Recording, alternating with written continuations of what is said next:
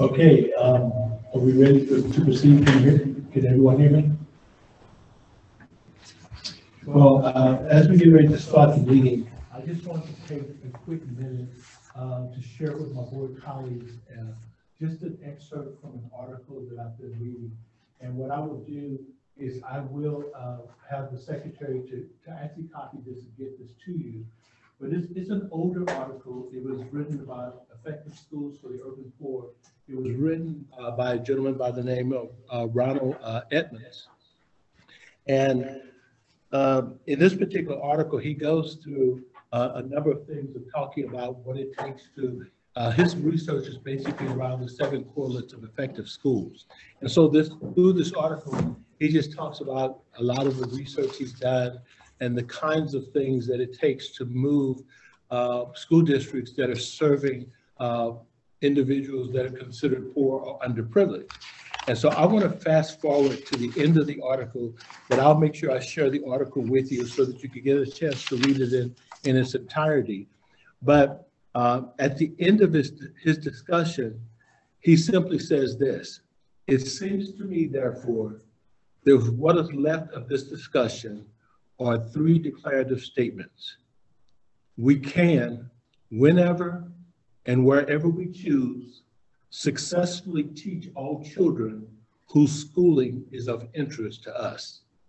He then further says, "We already know more than we need to know to do that. And whether or not we do it must finally depend on how we feel about the fact that we haven't done it so far." So I wanted to share that with you. And what I do, I kind of keep this article close to me. And so as I go through the work that we're doing, I constantly go back and remind myself of the fact, how do I feel about the fact that we haven't done it so far? And so that's the thing that drives me and helps with the motivation in terms of the things that we're doing. So with that being said, let's go to the first item on the agenda, which is public recognition. Good evening, members of the board, students, staff, and members of the community. Tonight, we'd like to say congratulations to the Normandy Early Learning Center, recipient of the Missouri PBIS Silver Award. The award recognizes the school's efforts to implement PBIS as a way to encourage a safe and positive environment for learning. This is the 2nd consecutive year the ELC has received this honor. Special thanks to NELC counselor, Ms. Amanda Wilson, who spearheaded the school's efforts, Dr. Crystal Hunter, building leader, and the entire ELC staff. Our next recognition, if they're on the call, I don't know if anybody can see them, they can wave and let us see them. Congratulations.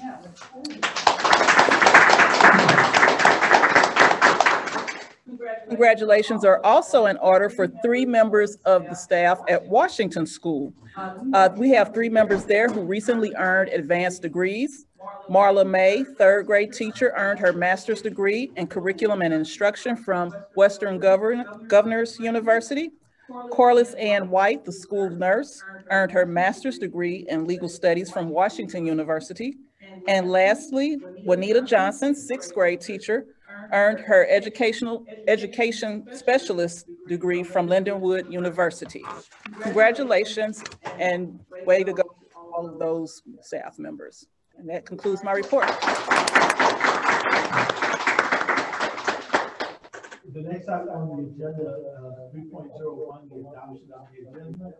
Can I get a motion to adopt the agenda? Can I get a second? Second. It's been properly moved in second that the agenda would be adopted. Is there any modifications to the agenda before we pass the vote? Yeah, I'd like to suggest a modification. Sure, go ahead. In the items for consent, the JPGB meeting schedule at 0.10, I'd like to move to an item for discussion or item for approval so that we can actually discuss the dates. Okay.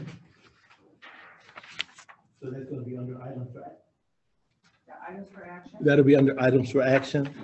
Is that's a 7.04. Okay. Any other modifications to the agenda? Yes, I'd like the item 5.02 personnel actions moved to executive session. Okay. That's 5.02 being moved to executive session. Any other modifications? We have a motion and we have a second, and we have 2 modifications to the agenda. Any other questions around the motion? All those in favor? Aye. Contrary? All right, those modifications will be dealt with as adjusted. The next item we have on the agenda is superintendent updates. Marcus, ball's in your court. Thank you, sir.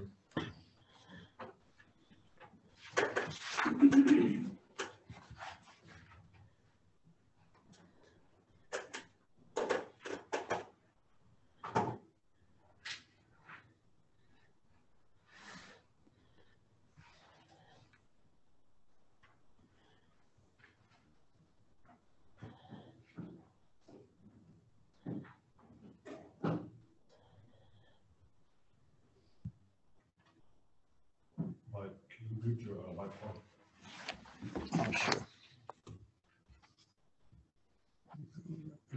Just as a housekeeping item, I got a note to say whenever you speak, please remember to unmute your microphone. Apparently someone talking in the mic was still muted.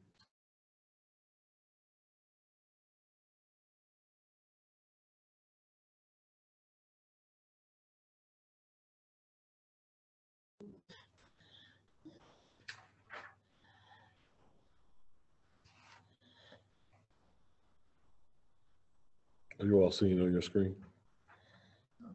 No.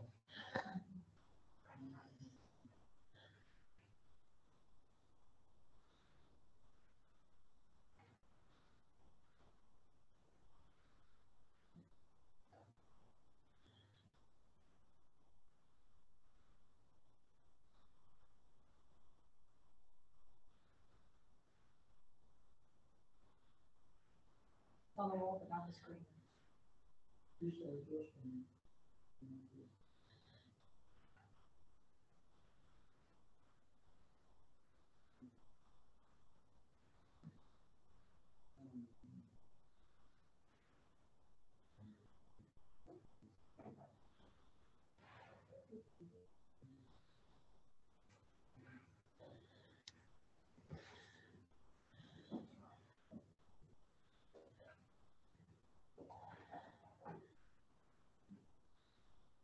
Good to hear Marcus is tied. On my screen.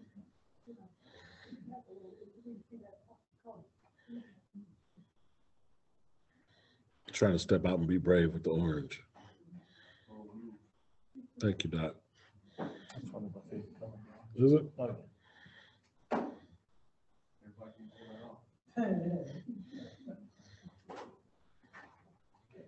All right. We're getting close.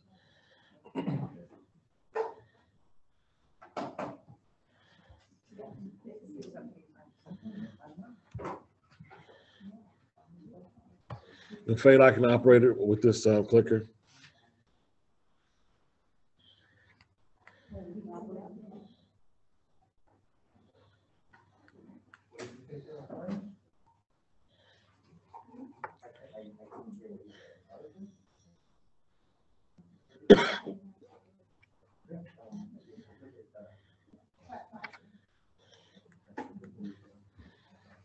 It's not doing anything.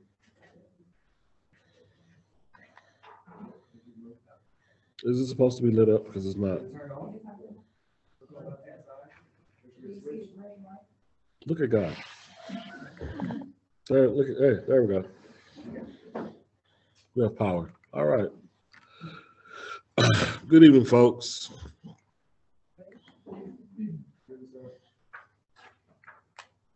Good evening. Too excited. It was working. And I jinxed it. You just changed again. No, I didn't. Somebody else did that. I think the battery is dying on this. Okay. You don't follow your word. Go ahead, you're gonna do it. Okay, look at God. All right. So 4 things on our agenda. First, a consideration of the projects that are composed in Proposition V versus Proposition T, and a discussion about a way forward.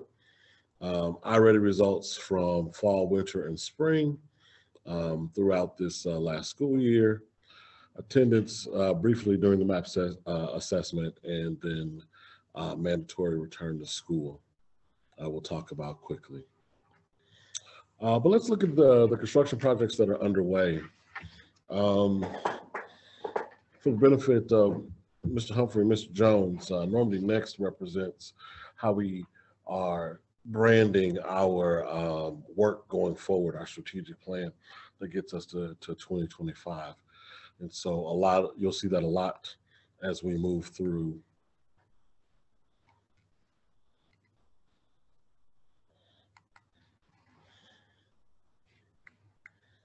I suppose you're driving.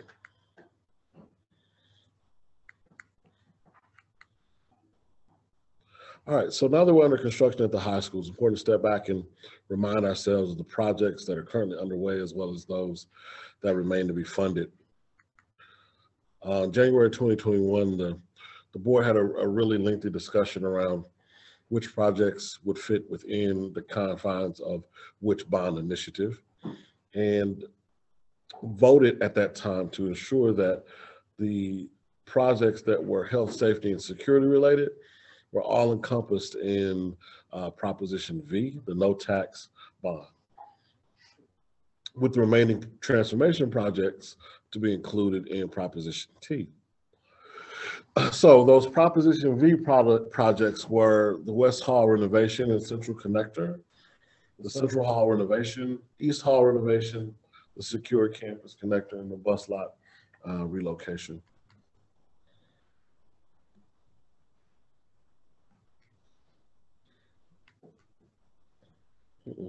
Too far. All right, so West Hall renovation is already underway and will complete by August, the end of August in 2021. So when kids come back to school, this should be done. It's an update to all classrooms. That's floors, walls, that's furniture, taking down the old chalkboards. I don't even know where to buy chalk. We still have chalkboards across our campus, to put up whiteboards, corridors, stairwells, and bathrooms, which will include new fixtures in those areas. It's an expansion and combination of high school cafeteria. There were 2 cafeterias, now there'll just be 1 large space for our kids to occupy, with a variety of seating arrangements depending on where you are in that large space. A complete overhaul of the cafeteria kitchen, going from a traditional kind of food service pass through the line type of cafeteria to more of a food court scenario where kids can go from station to station depending on the type of thing that they want to eat. That's all new equipment within that that kitchen, and it allows us to do what we need to do to make sure that there aren't vermin in the space, as the kids have reported to us in the past. Installs new student restrooms at the cafeteria where there have been no access, and so now for the first time, kids don't have to actually leave the cafeteria space to use the restroom. Provides dynamic space for career and technical education classes. That's fashion and marketing, that's entrepreneurship, that's coding, that's also our culinary arts program. And it establishes an open connection between West and Central Halls on the 1st and 2nd floors.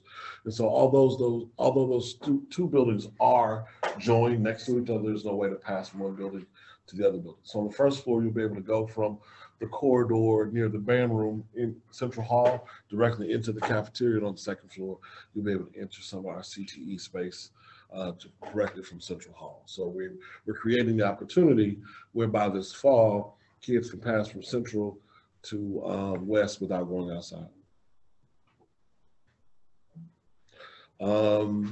As you might remember, the JEGB did vote for this project to be in acceleration. And so the architects did have plans ready to go. We did kind of cross our fingers and believed in the voters, and they came through. And so we were ready to turn dirt as soon as that initiative passed and is on track for delivery. Central Hall is a big building. It's going to get new classrooms, corridors, stairwells, and bathrooms in the same way West Hall is. It will modernize our performing arts facilities, and so our band room, our choir room. It also adds a recording arts studio. We're working with Ms. Leslie McSpadden. God bless her. She helped us to put together a social justice institute named for her son, Mike Brown, who's a Normandy alum. We had great speakers throughout that conversation, folks like Al Sharpton and Mayor Tashar Jones and Congresswoman Cori Bush were all leveraged through that partnership. She wants to establish a recording art studio, which was a passion of Michael's, in Normandy High School in his name. So working on bringing that to fruition. It also expands and modernizes our science and mathematics classrooms and laboratories within the context of Central Hall. In that the main office gets relocated, we get to take that space and use it for math and science, where it's currently administrative offices. And that should deliver by August of 2022. East Hall is a significant project, as you might imagine, the oldest building on the campus. Classrooms, corridors, that's floors, that's ceilings, that's lighting. It's everything we need to do to modernize the space. Stairwells and bathrooms, including new bathrooms in East Hall, doesn't have sufficient restroom space, especially for adults who have complained about having to leave the building to actually use the restroom. There's a one little bitty bathroom tucked off behind a closet near the little theater that adults have had to use. And so because we are relocating science to Central, then we could take the science lab space in the East and create the kind of dynamic bathrooms that we need for our kids and adults in that space. It transforms the little theater into a modern lecture hall, converts the existing small gymnasium spaces into a new library and media center. The current library and media center will become part of the corridor headed from East to Central. Provides seminar spaces and really serves as a hub for English, social studies, foreign language, and the fine arts departments. Also due to be complete 2022. The Secure Campus Connector provides a larger secured entrance to the facility for students and their families. As you know, our kids currently enter the space through a narrow hallway down by the band room. When families arrive on campus, they are not greeted by an administrative assistant or a school administrator. They stop at a guard shack and then they're directed where they should be going, behind which gate, once they are approved to actually enter the campus. The connector gives them a centralized place where we no longer find ourselves in a position to have to stage 50 or 100 kids outside trying to enter the building because they got to go through metal detectors, they have to go through clear backpack checks, and to the extent we get comfortable, mass temperature checks. All that becomes more viable in a bigger space. And we can do a better job of keeping out weapons, keeping out strangers, if we had a better space from which our students could enter the school. It relocates the main office to the front of the school, improving student supervision and parental access. And so when you come to do business at Normandy, you know exactly where you need to go. There'll be guest visitor parking right up front. And so it'll be much easier for folks to be able to get in, transact the business they need to transact with the front office, and to keep it moving. It connects East Hall to Central Hall, eliminating the needs for students to leave the building with the exception of accessing the athletic spaces. In my mind, this is critical because one of the things I did not understand was how we were effectively supervising 3 school buildings with the size of staff that we have. By uniting the school buildings, we not only make it a safer place to supervise, but we also create a buffer between the parking lot and the interior quad, which the kids want to use for the purposes of recreation and study. It'll make the kids feel safer because I'm now surrounded on all 3 sides by building one side by a gate. Provide 2 new student comment spaces that allow students to continue to work collaboratively beyond school hours. And so when we talked to our kids about what they wanted to see in their high school, they weren't really excited about colors or furniture configuration. They were very concerned about security. Can you make this place feel safer? That's not just about how we enter and leave the space. It's also about how we deal with student discipline. But they were also concerned about not destroying the family feel at Normandy High School. And so the connector becomes essentially the family room for our students by virtue of the student common spaces that'll be available before school and after school for kids to work collaboratively. Provides ADA access to Central Hall and the third floor, I should say East Hall, by installing an elevator that replaces the broken chairlifts. Currently, there's no ADA access to the third floor of East. I don't know why the elevator goes from the basement only up to the second floor, but it doesn't go to the third. This solves that problem in East Hall because you can go up in the connector and get over to the third floor of East. Central Hall has some rusted, dilapidated chairlifts that haven't been used in years. This solves the problem of being able to access the upper floors in Central. And West for that matter, because there is an elevator there as well. So you can go to the second level in the connector and you can get into Central and into West on the second floor. Currently, we don't have any ADA access across those spaces. This solves that problem. Puts in a snack shop for students to access food after school hours when our cafeteria is closed. And I mentioned providing a buffer. So all three of those remaining projects, including the relocation of the bus lot, which is necessitated by the creation of this campus connector. We're looking at some parcels on Lulu, adjacent to the school and right across from our bus garage to actually park those buses. All those things deliver by August of 2022. And because this board authorized the architectural to advance, we're able to keep those projects rolling and make sure that we deliver them quickly.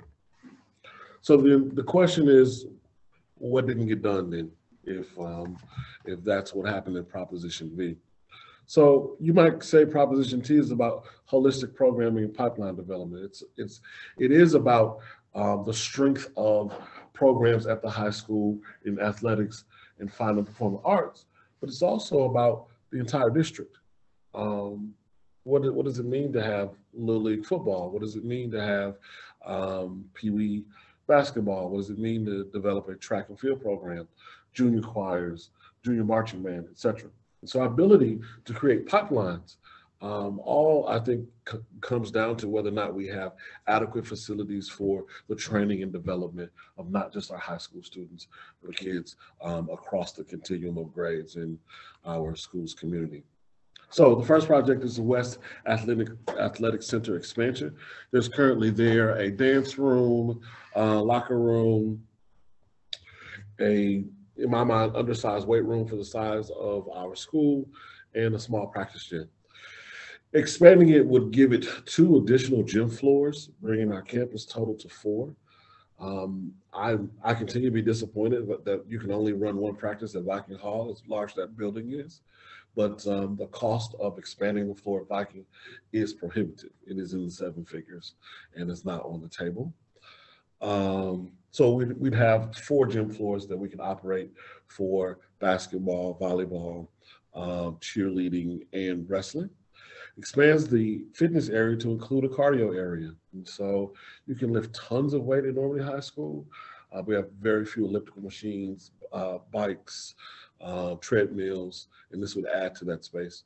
Renovates the girls' locker room, and it creates a new boys' locker room that is the caliber that a high school should have. And in my mind, centralizes really where we would do most of our physical education activities.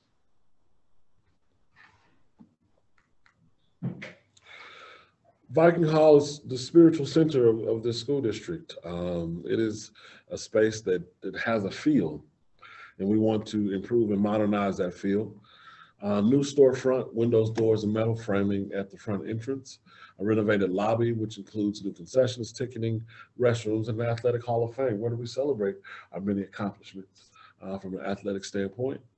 Stadium seating to replace the bleacher seating on the south side of Viking Hall. And in my mind, we should at least contemplate what it would mean to replace all the bleacher seating and modernize it and standardize it across the facility, as opposed to going from decent bleacher seating on one side to and bleachers on the other side. I mean, stadium seating on one side and bleachers on the other side to now brand new stadium seating and what will look like pretty bad stadium seating on the other side. A floating wood floor. I do believe that the science is clear around kids running around on concrete. We do have a wooden floor there. It is laid on top of concrete. We should definitely look at what it means to put a rubberized surface underneath our gym floor to protect the joints and bones and growth plates of our students. New scoreboards and audiovisual equipment. And I don't think the current project calls for ADA adjustments, Phil. But I think graduation taught me that we probably should solve that problem. We could take those back stairs and make a ramp at least, so that if someone is in a wheelchair, they can access the facility. But currently, I think there's a chairlift somewhere that doesn't get any use and probably hasn't been serviced. And we should really contemplate what it means to give all of our citizens access to Viking.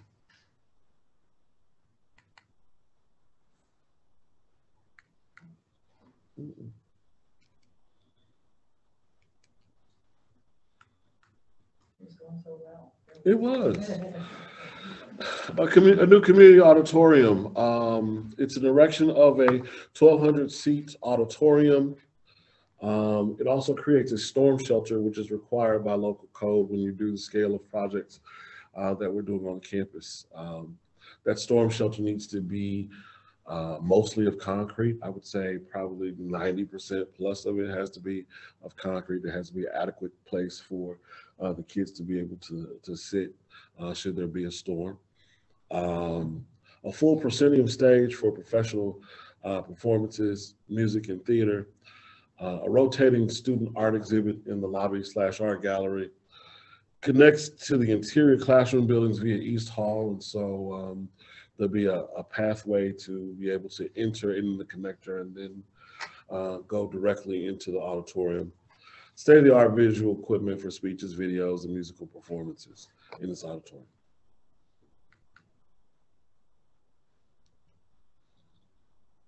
Uh-oh.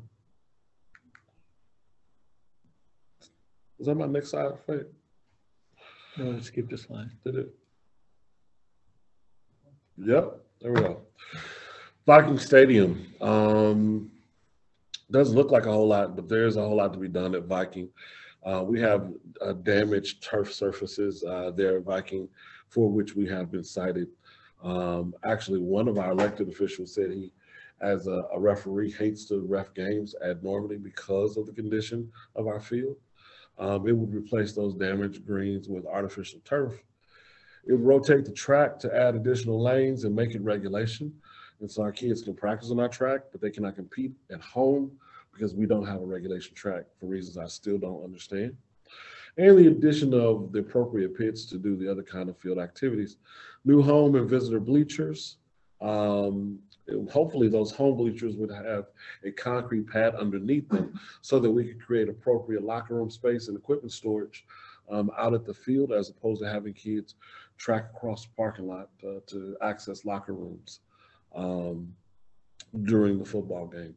And so to modernize Viking Stadium, Mr. Humphrey would love to see us put lights up and have night games. We're excited about his vision there.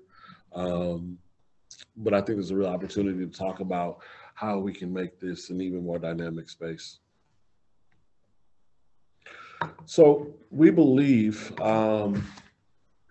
we can effectively manage contingency funds and, where possible, assign certain costs to our ESSER 3 funds, which are about $30 million, then we can potentially pull a project from Proposition T into Proposition V. Timing I'm not as clear on because certainly the initial timing was predicated upon Proposition T passing in April. And so those timelines are probably not good, but we're studying the opportunity to complete the West Athletic Center expansion in the first phase of our transformation work. So if we can, where we're talking about what the green light dimensions are from a money perspective. How much money do we actually have to save before we say we've saved enough to start this work? But we went from curious to mildly optimistic to feeling pretty good about it. So we'll keep you updated as that goes down the tracks. So in Proposition 3, two very important insights working on these initiatives. First, our constituents expect us to deliver on our promises. If we don't deliver the projects we promised, then there is a price to be paid in terms of our reputation. I don't know that it's accurate, but folks really feel like in the last No Tax Bond initiative, they were promised changes and renovations that ultimately did not come to fruition. We take that very seriously. Whether that is changes to the high school or certain concepts within how the Early Learning Center was actually put together, the voters are paying attention. They do remember what you said and expect you to deliver on that. Second, that there has to be community input, and we're grateful that Ms. Marsh put together and established a community advisory committee that she's talked to this board about to be an important external voice in this work. And so we're grateful for the participation of folks like Mayor E.G. Shields of Pagedale, Mayor Terry Epps, who's class of 1986, the Mayor of Pine Lawn, Mayor Nathaniel Griffin of Wellston, Cheryl Jones, the CEO of Girls Incorporated, Dr. Aileen Phillips, who manages the McKinley Center and Outreach for Harris Stowe in our district, Carrie Collins, who directs educational initiatives for Beyond Housing, Chief Mark Hall of the Normandy Police Department, and Mary Avery. And so they had their first meeting last week, and the conversation was robust, and they're ready to roll up their sleeves with the charge of first, holding us accountable, holding our feet to the fire relative to getting done the things that we said we would get done, what we promised the voters. Then secondly, talking about how we prioritize these transformation projects, what's most important, what's not so important. Like we think Viking Hall is very important. Community might come back and say, we think an auditorium is more important than Viking Hall. And so we'd rather have an old basketball stadium and a new pool. We don't know that. So this community advisory committee will help us to gauge what the right projects are as we move forward.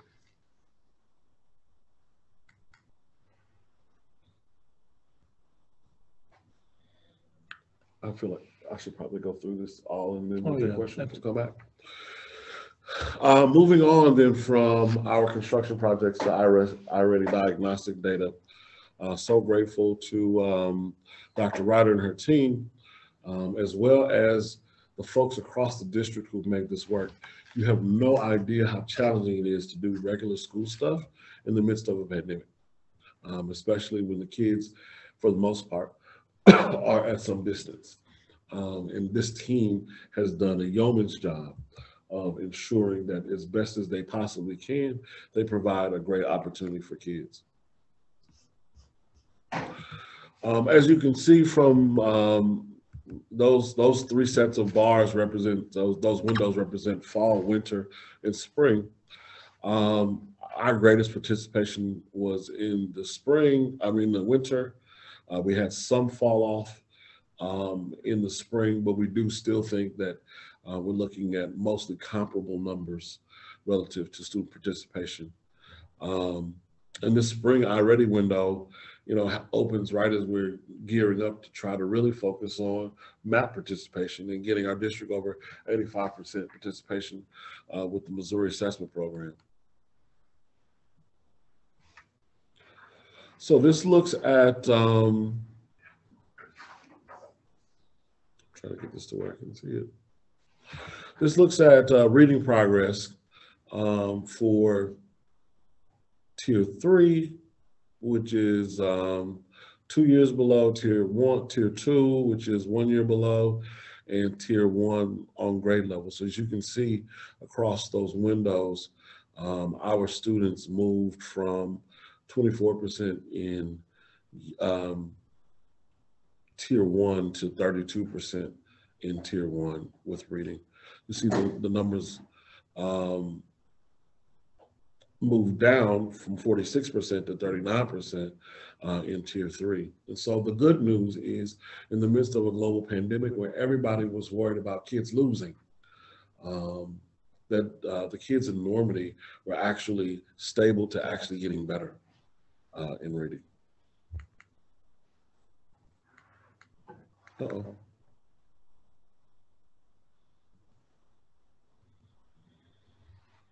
And this gives, oh Lord, there we go, thank you. This gives you individual student growth, and you can see how many kids were scoring in which range, and that those numbers move just like you'd want them to move, right? Like the kids who are below, actually, that number is decreasing, while the kids who are on grade level or above grade level, those numbers are getting higher. When we move to math, we see a similar story. None of this is the kind of story that we want to tell in Normandy, which is 50%, 80%, 95%. But it is progress in one of the most challenging times. Now, this isn't 100% of our kids, right? Like window 1, 1587, window 2, 1695, 1547. We haven't tested all of our kids. However, for the kids that we are able to engage and who have been participating, we do see growth. And the same story is true in math, right? The bad numbers, the 3 or more grade levels below, you want that number to decrease, while you want the kids on grade level or above to increase. And we've seen that.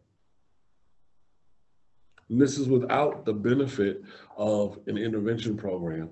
How we intend this year to extend the school day, how we intend this year to utilize weekends when we can, how we intend this year to transform our targeted interventions for summer in 2022. Moving on to MAP, every school district has to test 85% of its student population. And if it doesn't, they have to open the testing window for the fall, which for us would be incredibly disruptive. Our kids are coming back to school. We need to get them hyper-focused on our new culture playbook. We need to get them down to business in terms of learning and growth. And the last thing we want is to take 2 or 3 weeks doing MAP testing. And we don't have official numbers as of yet, but in our last conversation, we believe we've exceeded that threshold and continue to test more students. Look at that. Hats off to all the folks across the district who've done non-traditional things relative to testing. We brought kids in later in the day, fed them in some cases lunch and dinner to access that. We've done some individualized testing. I don't exactly think we've driven to somebody's house and tested them in their driveway, but we're at least willing, I think, to be outside the box. That is going to represent what makes Normandy different. How do we become the resource that the kids need and meet them at the place where they are? And so a lot of people expected us to struggle with this, and I'm just so grateful for the coordination of Dr. Ryder and the principals to ensure, and all the other folks, all the secretaries who called home, all the teachers who got engaged, all the folks like Dr. Barnes and others who threw their hat in the ring to proctor test. All these people basically threw in and made sure that this happened the way it needed to happen. And finally, we are returning to school in person this fall. We've got a group, a small group here with Dr. Pusateri, Dr. Harris, and Ms. Sims-Williams working on a reentry plan. We plan to over-communicate with our families. We tend to have one big enrollment fair or one big kind of back-to-school bash on a parking lot, and our intention is not to do that this year, but to basically take them out into Muhammad. And so we've currently planned 4 block parties where we intend to go into some of our more populated communities, shut down the street, DJ, a lot of noise, but you have all the information you need from uniforms to enrollment and registration, meet your principal, activities, hot dogs, you name it. So we're going to take the word to the community that we're open to all of our kids. So far, Pagedale, Pine Lawn, Westland, and Belder Village Hills, those mayors have signed on to help us host a block party in their community. But we still need to improve our communication strategies. We've got to reach more and more folks if we expect our attendance to be above 90%, that threshold that we've set. The state is set for us. And I'll take any questions. Mr. Jones, any questions? Ms. Williams, any questions? And some comments too. I'm really pleased with the progress on the already. My fingers crossed it translates into math scores, but the progress is, that's a wonderful thing to see. And I am grateful to all the teachers and principals and curriculum people, everybody who had anything to do with that. I also love the block party idea. I think going out there and just having a good time, I think that's gonna make a difference. I've always loved the Beyond the Backpack event, but I think this is something that I think will bring a whole lot of folks back and get them excited about it. A couple of questions, of course. One is, I do want to know what an update on the restroom means. It says fixtures, but Yes. are all of the restrooms gonna have new fixtures, new toilets, or they have new doors? New toilets, new sinks, new Mirrors in doors. the girls' restrooms, I mean, but Yes, ma'am. New mirrors. We're talking about new flooring in all the restrooms. We're also talking about new partitions as well. And so they get a full facelift. and is that a standard? Is that true for all restrooms or some, or? All those that have been included in Proposition V. And so you won't see new restrooms in West unless we can include it through some finagling of budget. You won't see new restrooms at the stadium or in Viking Hall. But across the footprint, you should see new restrooms. And additional restrooms, right? Like we don't have enough toilet space at Normandy High School. So we're not only updating the restrooms that exist, but we're adding new ones in places where they're desperately needed, like the cafeteria in West Hall as well as East Hall. Yeah. I had a question about the cost of a, I guess, 22nd century classroom. As we go about this thing, when we are looking at furniture and so forth, walls and ceilings and everything, but I think one of the keys right now is technology. Mm-hmm. So how highly equipped will our classrooms for moving forward with the greatest innovation that has come upon us Sure. in technology? Sure. So I'm not sure that we have, I don't know whether we have or not, but I do know we kept having these failures in technology. Mm-hmm. And I know you said that Dr. Green had made a nuance or had made a partnership with somebody else because the other one wasn't strong enough or something like that. Didn't you tell me something about that? Anyway, I don't know anything about all of that Sure. anyway. All I know is I need to know whether or not every classroom that we're dealing with Yes. will be as not up to date.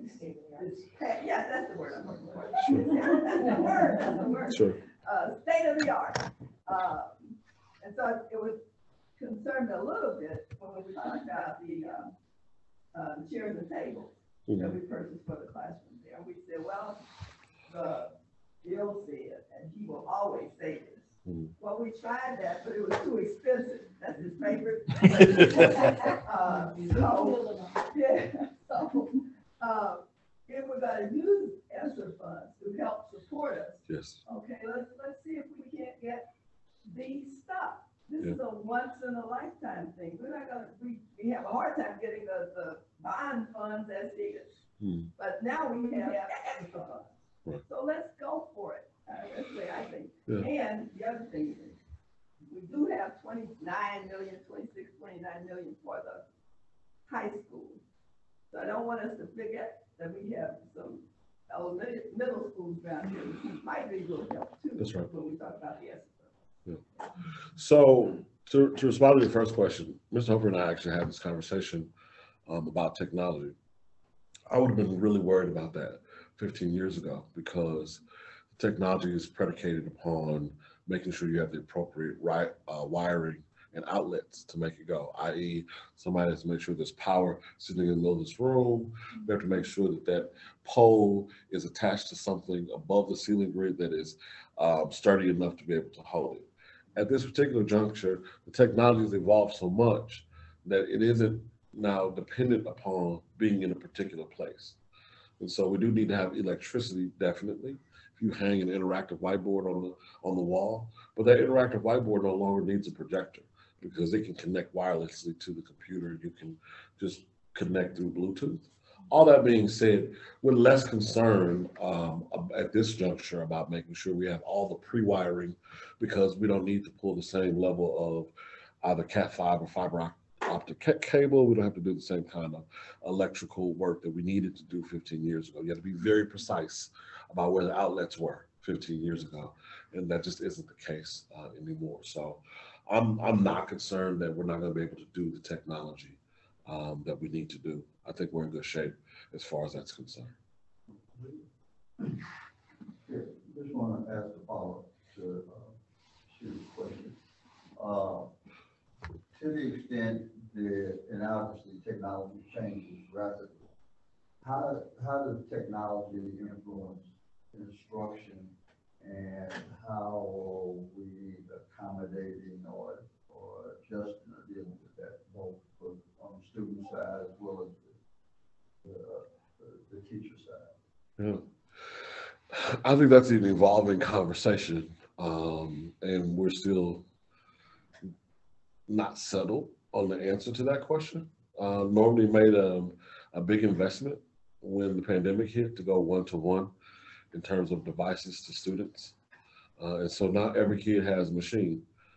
The ripple from that in terms of the professional development, like how do you then use that as part of the lesson as opposed to just a fancy electronic textbook, it's a whole different matter. And so Dr. Barnes has done some extensive training around a program called Go Guardian. That may be a way for us to better connect with kids in the classroom using those devices. But it remains to be seen how we completely leverage it. So during the pandemic, it was everything.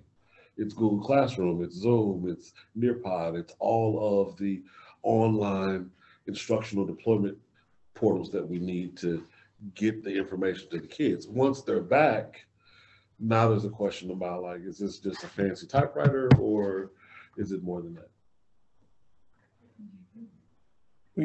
Sure, did you have? My first question. I'm sorry, other. The cost of a state-of-the-art classroom. How much money is going into a How classroom? much does it cost? Now I just want one classroom that is state-of-the-art. What's the cost of it?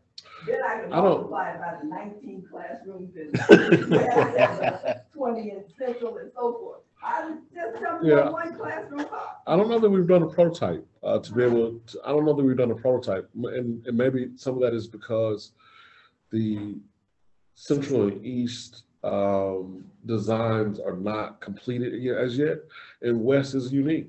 And so a West classroom might look like a regular classroom, but we've got a fashion and merchandising classroom that looks way different. It's bigger, it has different kinds of furniture. The culinary arts classrooms are bananas. And so it's hard to predict based on that what we think the standard classroom cost will be. I will say that. And we got more, we got culinary arts, all the special things, we got science labs, all this. Sure. But one regular state-of-the-art classroom cost where we teach social studies, Sure. we teach whatever it is Yeah, we're teaching in that. We can get you a plug number for So we that. know, it's important to me. I know I keep at this. Some people in this room are sick of me talking about, but I do. They are. But that's okay, I don't care. So I really, really, really want to get down to the point where I can be confident that when we're through with this, these children and teachers are living in the best classroom they can have. Sure. Okay? And while I would say I can get you a plug number, that really doesn't answer your question. Because the nuance behind your question is not just what does it cost to do the classroom, but how do you define state of the art? And so in West, for instance, we're going to put down vinyl composite tile, which for some people is really nice. It's an upgrade over what's currently on the floor. For some folks, it looks cheap. But those are the kind of conversations we have. And this is why I'm grateful that West is proceeding, because it gives us a basis for conversation to be able to say, we like this, replicate this for Central. We hate this, don't do this again. Okay. And so the real answer to your question comes down to not just what things cost, but what are the things. And so I think it's worth it in the next 2 months when we get in the West to be able to do an evaluation and say, we are satisfied with the quality that we see presented here, or we are dissatisfied with the quality we see. As my team knows, I hate vinyl composite tile. They don't even show it to me. And so I know what's going in, but I won't look at it. That's just how much I dislike it, right? But I don't want to blow up the budget for something actually once it's down might look very attractive. But if it doesn't look attractive, we're not going to do it 2 more times in Central and East. We'll find the resources to be able to go in with some decently priced tile that is an upgrade. Mike, let me catch Karen next, and I'll come back to you. Karen, do you have any questions? Are you done? Sheila, are you done? No, I'm gonna hush. No, All right. Karen, Okay, so since we're talking about West Harlem, the question I had in that, we were talking about being in progress. What percentage, since we're saying that it's on track and it's gonna be done by August. So what percentage, and does it look like that we are on track? It doesn't seem like that, of course, whenever you start tearing up something, you always find something else. Yeah. I think we've hit a bump in the road relative to one of our culinary arts classrooms. We'll talk about that later in the agenda because there's a change order associated with it. But other than that, I don't think we found any real bumps. Right, we're on track, about 18% through as of 2 weeks ago. So that's with all the work. Marcus Movie's coming tonight. One of the later presentations is going to be an extensive presentation, lots of pictures. Okay. And you can see everything. Okay, that's cool. The other thing that I did like when you were talking about the recording studio, that is, that his mother is partnering with you. Yes, ma'am. That was whose idea. How did that come about and that? There've been a number of conversations between the principals and the assistant principals at the high school with Ms. McSpadden to get her engaged and to get her connected. Also, Dwayne Foster was Mike's music teacher and supported his love for, thirst for the recording arts and has been trying to get a recording arts studio at Normandy High School for some time now. Okay, well, I mean, that is really great. So I, applaud you on that one. The other thing I wanted to applaud you on too was the Community Advisory Committee. You said that you guys met a week ago. So how was that? How was the response? So yeah, I mean, the energy is incredible, and the level of not just questions but recommendations that they put on the table was exceptional. And so we haven't set the second meeting yet, but you all are definitely invited. I think you'd enjoy the conversation, and it's I think a very diverse group of folks from disparate parts of our community. And so we'll be benefited by that feedback, I think, tremendously. yeah, okay, good. But they're like excited, and so am I. Yeah, because like we were saying, that was one of our big hits going forward with the bond. It kept coming back like we didn't have enough input. We didn't try hard enough with the community. So because you're going forward with that, so I applaud you on that one. And I do like that about the reading and the math participation rates, so at least it seemed like it's creeping on up there, or at least stabilizing. It wasn't like we had a complete nosedive on that. So anyway, I think that was and yay, block party. So, okay, I'm there. sir, you have any questions? I do, thanks. Questions and comments. So first, when you're talking about the updates on Prop B and Prop T, and you mentioned when you're talking about Viking Hall, maybe updating and having this athletic wall of fame. I think we ought to consider other walls of fame. So maybe in the music area, there's a performing arts wall of fame, or even when you get to the new auditorium, which is so far down the road, I don't know that I want to count on that. So, but in the updated music facility, you could do that. We've got wonderful, wonderful talent. Or even in West Hall, when you're talking about some of the other areas that students study, a wall of fame. I'm the costume designer.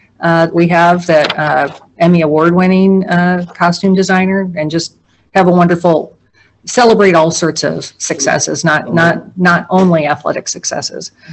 Also, let's see, iReady scores. So when will we see the full breakdown by grade in school? I love the trend, but last time we saw by building, by grade, and the number of students, and that'd be July. Okay, great, wonderful. And you said before that iReady aligns with MAP, the MAP testing, right? So we should feel, we are told. Okay, all right, just talking about that. And then I love the ideas around reentry and the block parties, and going to the different communities, and not just expecting everyone to come to our campus. I think that's fabulous. So whoever created all those ideas, thank you, thank you. It's wonderful. And then also the community advisory group, love that. I think we also need to really focus on parent advisors too. So I'd love to have a parent committee, really get parents engaged, make sure we've got parents from each building, multiple grades, and just get them engaged in that too. So I'd suggest that we do that next. And that's it. But nice update. Mr. Gill, you have any questions? Sure. One question and one comment. I didn't hear anything mentioned about the lockers, and that's a great need, I think, as we tour this school, so if you can speak a little bit about that. And also the community advisory board, I really like that group. There are a number of teachers that live in the community that retired this year. Have you considered re-engaging those teachers to be a part of the community advisory group? I think that would be a great way to makes sense. Involved. They've been in the district for a long time, and so if you get several, and somehow bringing in a student voice in that community group, maybe a couple students. I think that would be excellent. Awesome. That's a really good point about students. The students that talked to us at the retreat. Oh yeah. Absolutely. Wonderful comments. Really informed us. And I'm very. You had some other questions? Yeah, I just wanted to kind of do a district follow-up to Sheila's question. Before we do that, can I ask this question? Sure, I'm sorry. Oh, I'm sorry. So that was oversight on my part. There are lockers that were boarded up in the West. We don't intend to bring the lockers in West Hall back. All the lockers in Central and East will be replaced and not bolted so the kids cannot use them. And so when this project is over, kids will have full-size lockers that are brand new that they can store their stuff in. Okay. Mike. Just, and I probably got this wrong. I don't know if it's a pedagogical problem or issue, but wouldn't the question of what the state of the art classroom is, whatever the be tied to exactly how we figure out how to use it in an instructional standpoint? Because you could end up with a state of the art classroom that ends up not being functional just because we haven't found a way to integrate the technology to the instruction.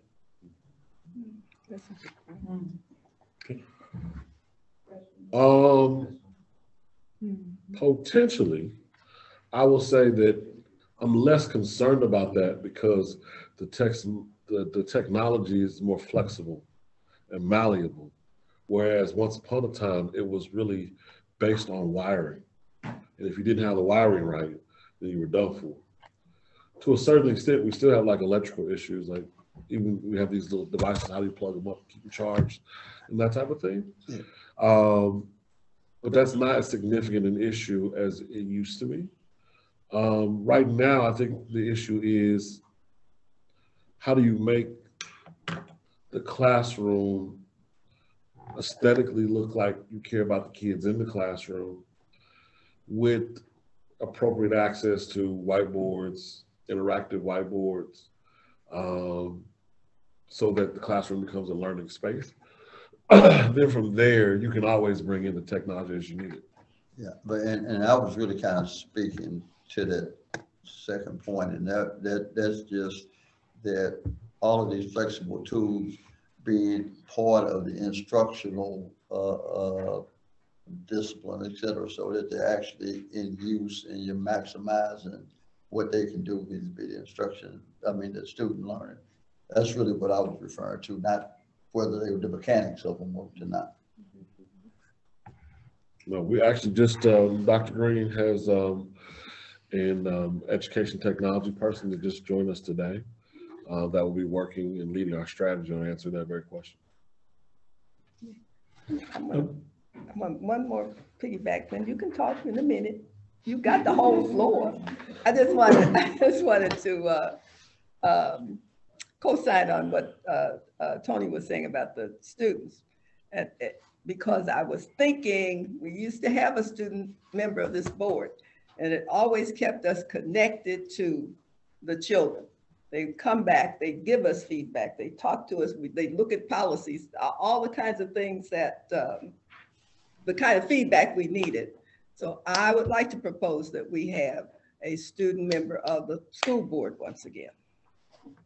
Well, that was actually, that was actually on my list because we actually have a policy that indicates that we should have a student board member. So that's something that, now we're getting on this side of COVID. I just think we just need to make that a reality.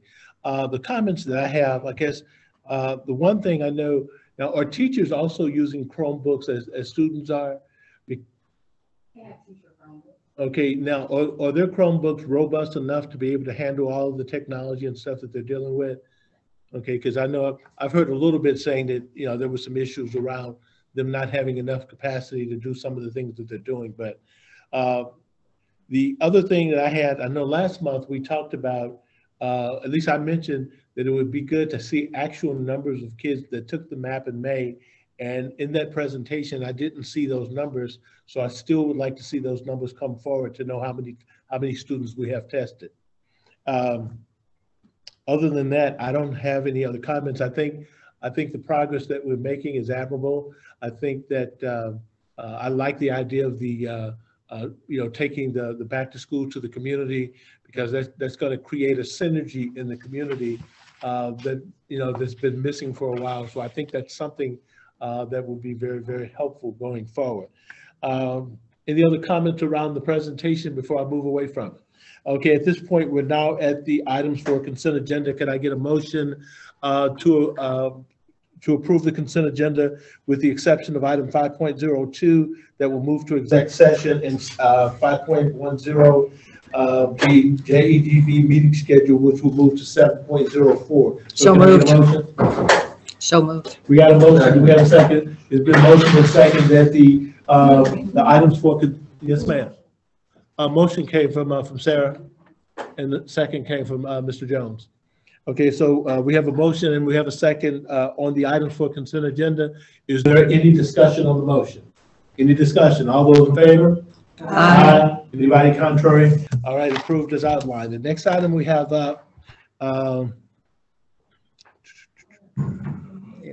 Budget. okay, we now have, we're at 7.01, approve the amended 2020-21 budget. So at this point, we'll move in that direction. Thank you, Mr. Pusateri. The team is working to help me share my screen. There's just one slide, and the board members have it in front of you on the 2021 budget amendment, the final amendment for this year. And it's minimal changes from last month. Briefly, okay.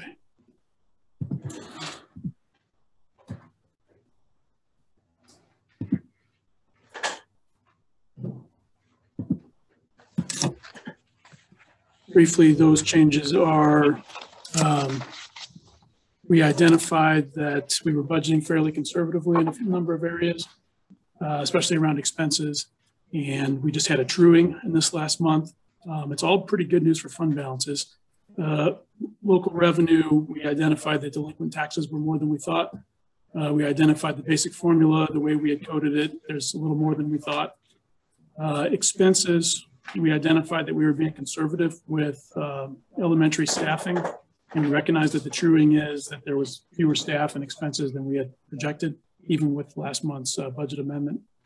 Same with food service, facilities, and the superintendent's office. We had thought that we were going to have some expenditures, and as we start to sharpen our pencil at the end of the year, they're just not happening. They were budgeted and they're not occurring. That to us translates into helping our fund balances, which puts us in a better position for the next presentation, which is a lengthier presentation. So if you're paying really close attention to the 2021 amended budget on the spreadsheet, you might notice that architecture was recoded from the finance and operation line to the construction line. It was just a coding correction. Same way with McKinney-Vento transportation was moved from contracted transportation to disadvantaged services. And that's so we can make sure we can get our Title I reimbursement. So just some minor stuff, but you might have noticed it if you got your magnifying glass out on the spreadsheet. We are looking to end at about a 25.5% fund balance. I believe that it will be a little bit higher than that. At this time, are there any questions about the amended budget for this school year, the final amended budget for this year? Any questions? Do we want to go around? Or just, Well, at this point, I was going to first ask for a motion to approve the amended 2021 budget. Can I get a motion? So moved. Can I get a second? It's been properly moved and second. Is there any question on the motion? Any questions? Sheila, any questions? Any questions, Karen? No. Any questions? just a comment, Phil, on the balance, the two-year balance is crazy. So I know we were being very thrifty.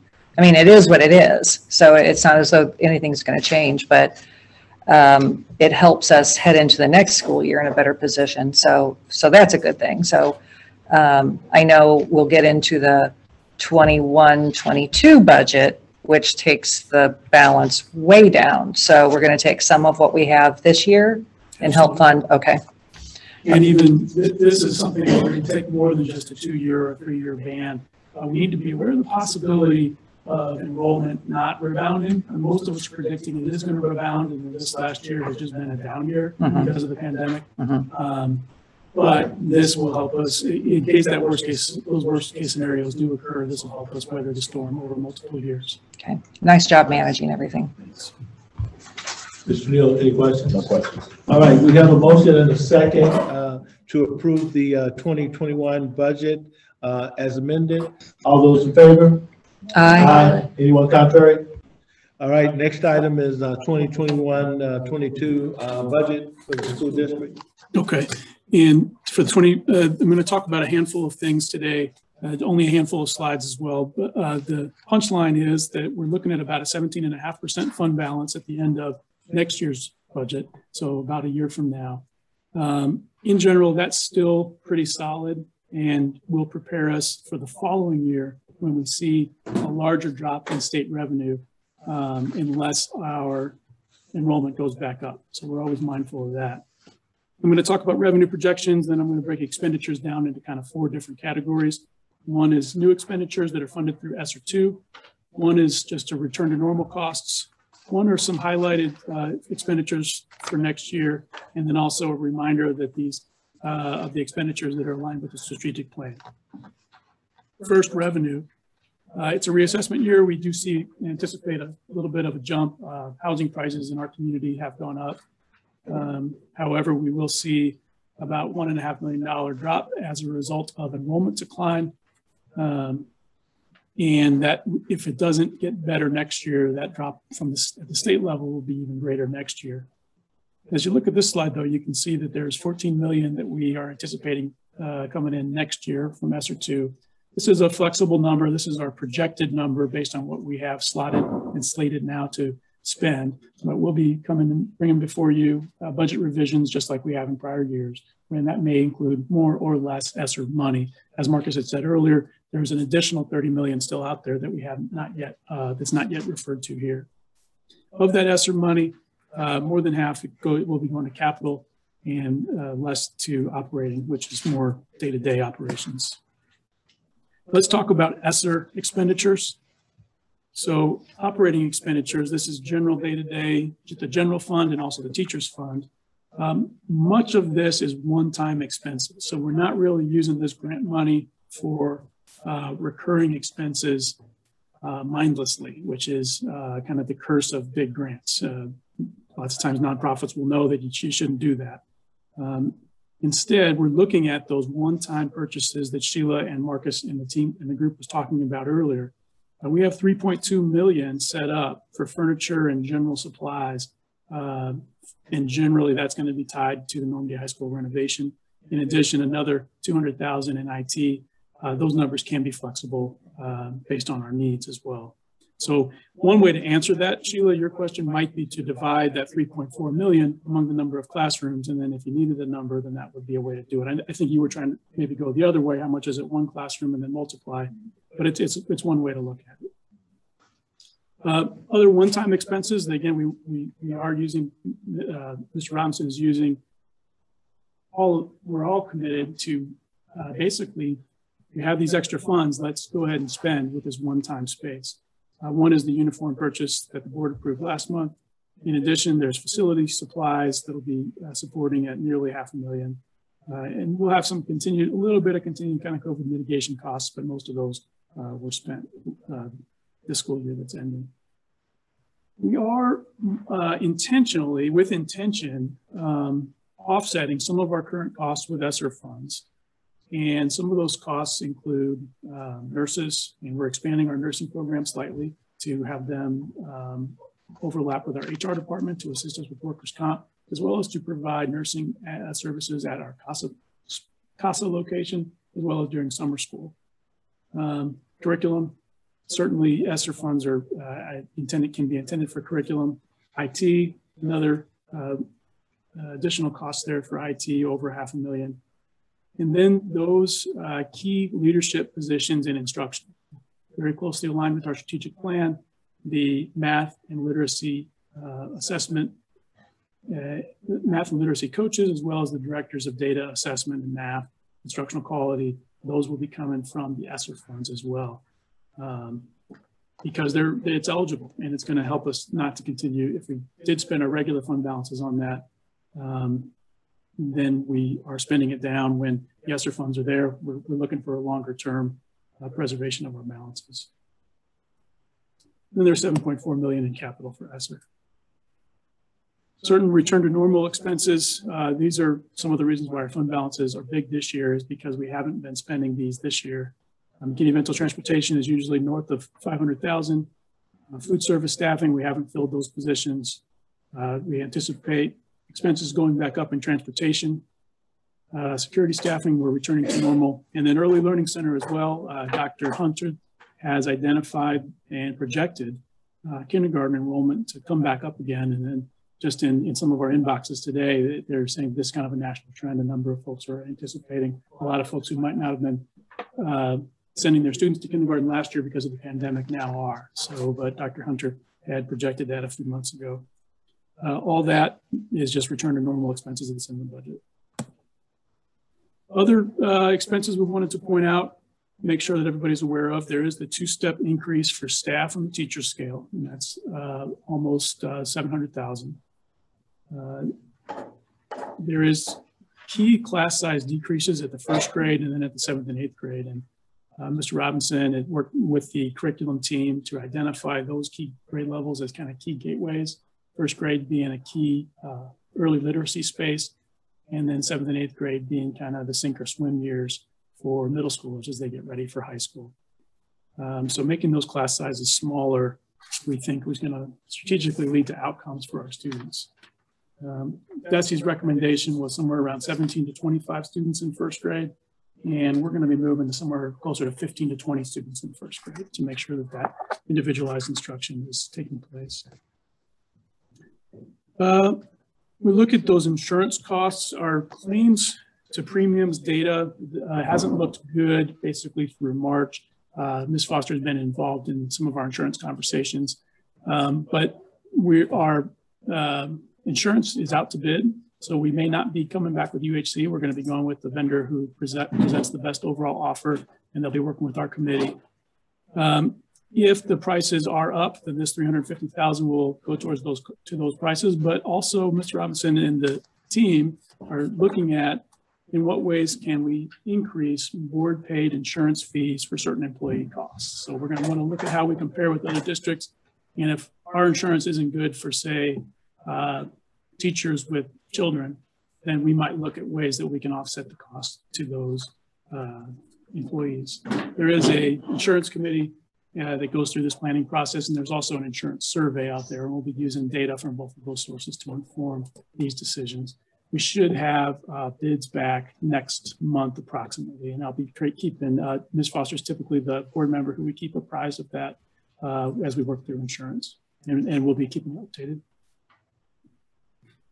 Next year will be the very last year for the transfer program. There's only a handful of students left, and Clayton notified us that they'll have no more students. There's just a few more left in Francis Howell, so that'll be an expense reduction.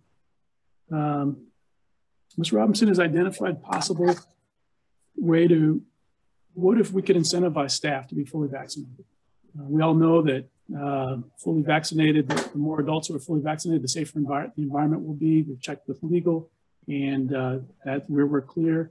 Mr. Robinson's still working through that. He's making sure he has enough, checking in with, I believe, the NEA and others to work out the details of the program.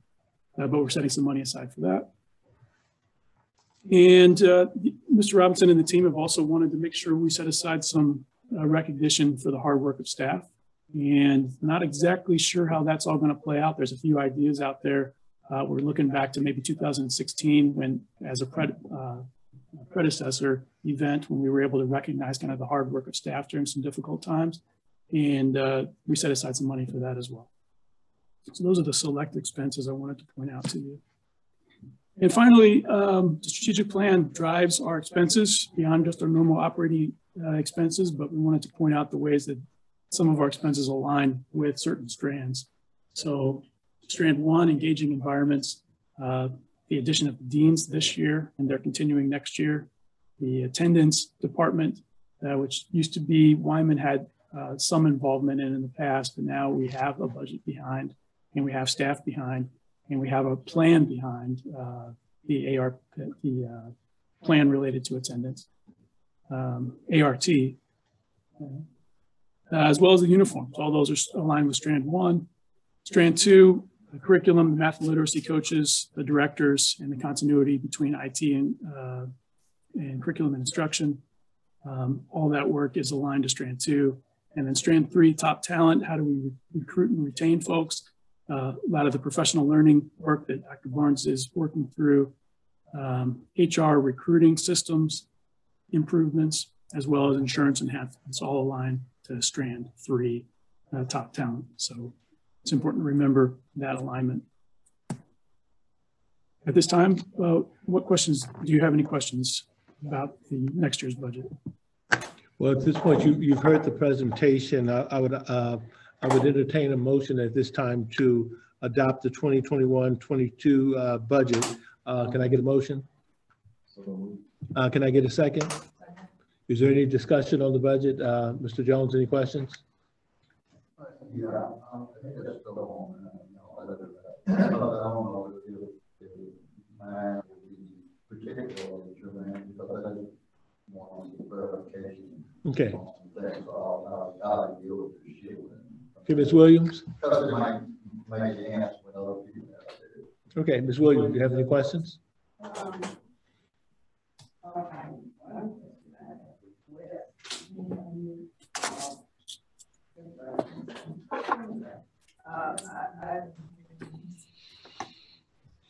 I would like to have at some point, whether we vote to approve it or not, this document, I would like to have a kind of like a workshop. I haven't had enough time to really go through this and understand what you are talking about. I appreciate the assumptions, but then we had a lot of questions around those. And the uniform purchase should be under recurring cost, should it not?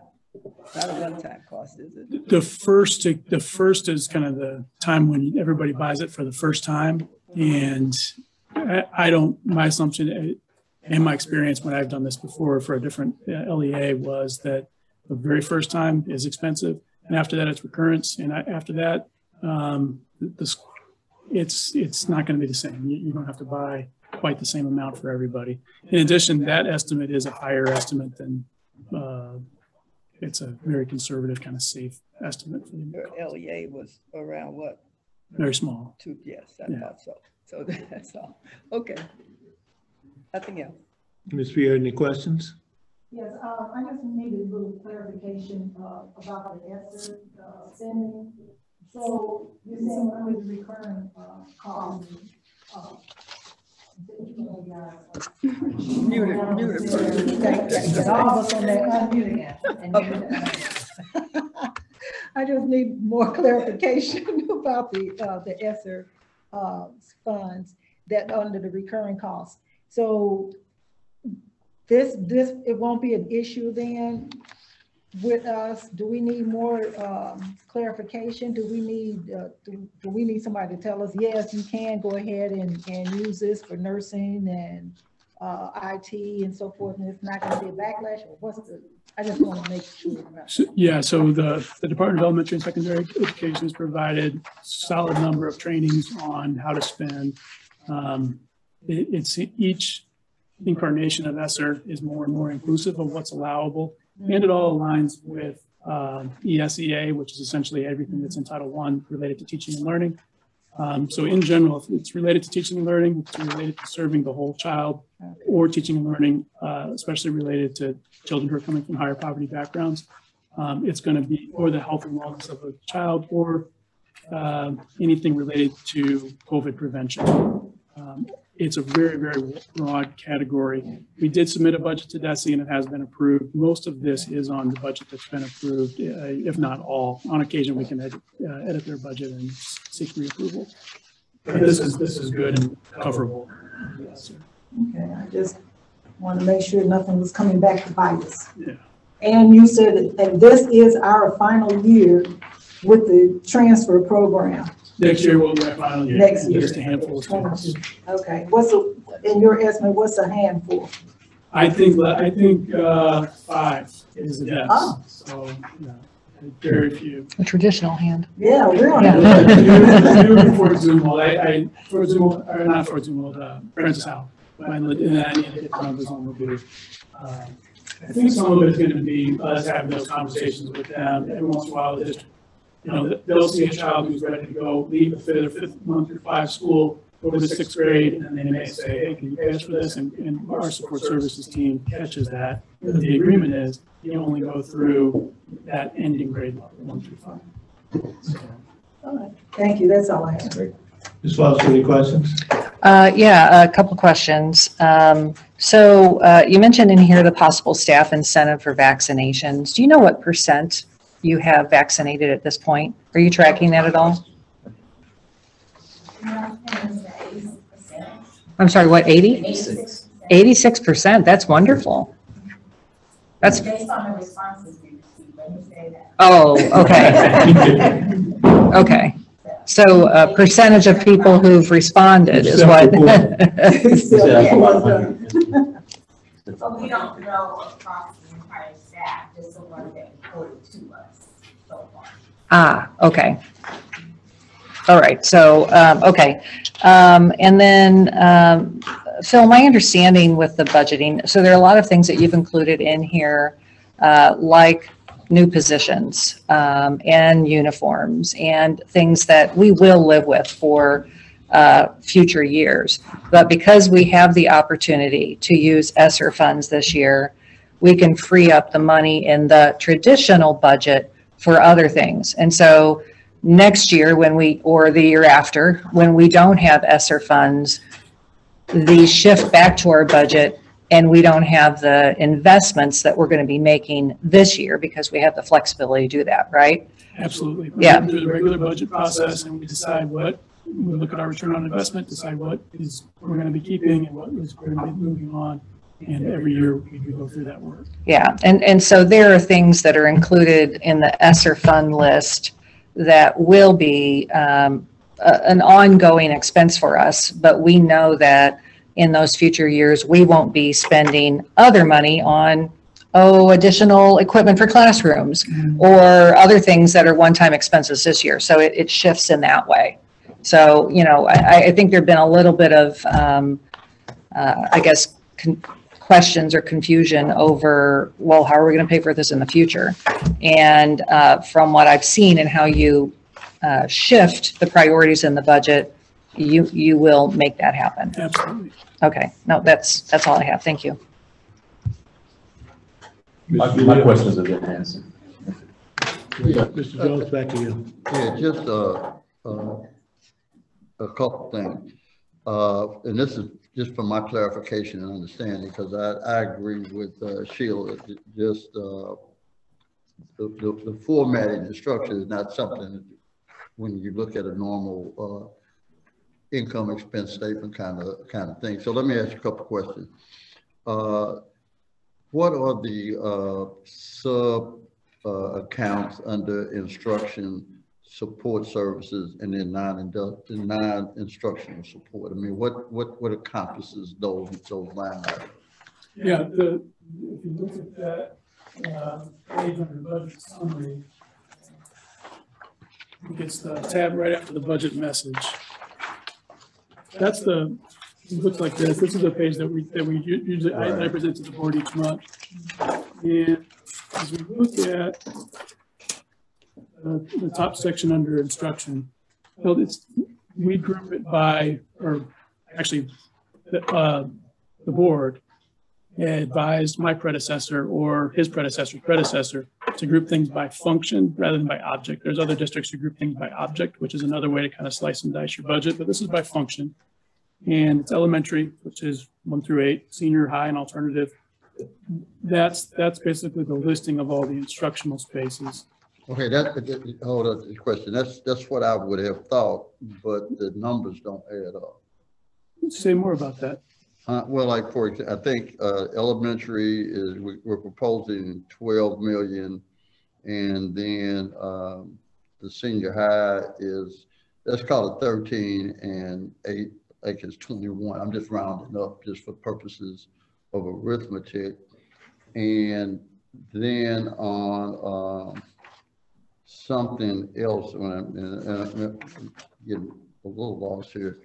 It seemed that the number for instructional support or something was like 23 million. So what I'm saying is they're not off by a lot, but when you take what you think would be the categories that make that up, and you look at these two, and then you go to this other category that you got, and you see these not big discrepancies, but it makes you wonder, well, what am I missing, or what's okay? Yeah. To say it back to you, I think sometimes the numbers that are exactly on here may be a little bit different than the numbers. And that's what, and that's kind of what and that's what I'm saying. And since I don't know the chart of accounts, I'm now trying to figure out how this is aligned with that. That's what kind of made me ask the question. Yeah, I work on tightening that up. A lot of times it's estimates, and it's estimates and rounded to the nearest $100,000 or the nearest $10,000, and the rounding could be a rounding difference as well. Well, that's why I rounded up the 12, 7, the 13, and stuff like that. So I'm not really concerned about around it. I'm just saying if it looks like it's a $2 million difference between one category that I would think was instruction and then another category. And I'm trying to get exactly which one it is. Yeah, I'm happy to. I mean, actually, this is where most of my work happens in my life. Not in my life, but I would love to. You can ask the NEA about it. They're sick of looking at this from the IPP agreement team. But I'm really would be happy to have a budget workshop, even with the public and with others, and we can kind of drill down into how all this works. And just another question, and this is yes or no. Are we able to capture instructional expense and support services at the building level? I mean, if we want to slice that, so we could say, okay, because I assume support services is a building related expense, right? Almost always. I mean, that's what I'm talking, by and large. I'm not talking about 100%, but by and large. Yeah, by and large. It's building related, and obviously instruction is building related. So we got an idea of if you say the buildings are the unit of production, we got an idea of what it costs to at each building that we're operating. Usually in January, February, about mid-year, I'll give the board an update on cost per building and cost per student per building broken down with that data. Yeah. But thanks for the question. I only had really two questions. I guess one, I know we've been talking a lot about anticipated student attendance for the next school year. At what point will we start to look at what those projections are? Because I know that ADA is going to drive a lot of the numbers in the budget. And because I know that, COVID was one of those anomalies where it probably happens once in a lifetime. But I guess in my thinking, I'm saying if we don't do anything but go back and look at, our attendance at 2017, 18, 19, to get a sense of what that trend would look like, because at some point we've got to put a number to attendance. And that's part of the reason why last month I was asking a question of let's get a sense of what attendance looks like at the MAP testing, because it's kind of a microcosm of what attendance could be across the district. If we see that attendance is robust during testing, then we could extrapolate and say, it looks like, we're going to have a good show when we get ready to go back to school. So I think going forward, we need to really start putting those attendance numbers in front of us to see how that's going to is going to inform the budget process. The other thing I had a question about is, as I look at the information that you had indicated, I know that there's a reduction in school classroom size at first grade and 7 and 8 because of the critical nature of those grades. But I guess the one question I'm concerned about, coming through COVID from a virtual environment, what other things are budgeted for student support? Because as I look through here, other than those things you just communicated, I'm trying to find out how else are we going to, because we already had some students that were, based on the iReady, that were 1, 2, and 3 years behind. So what does budget support look like for those kids coming forward into this new school year? What are we doing to help them?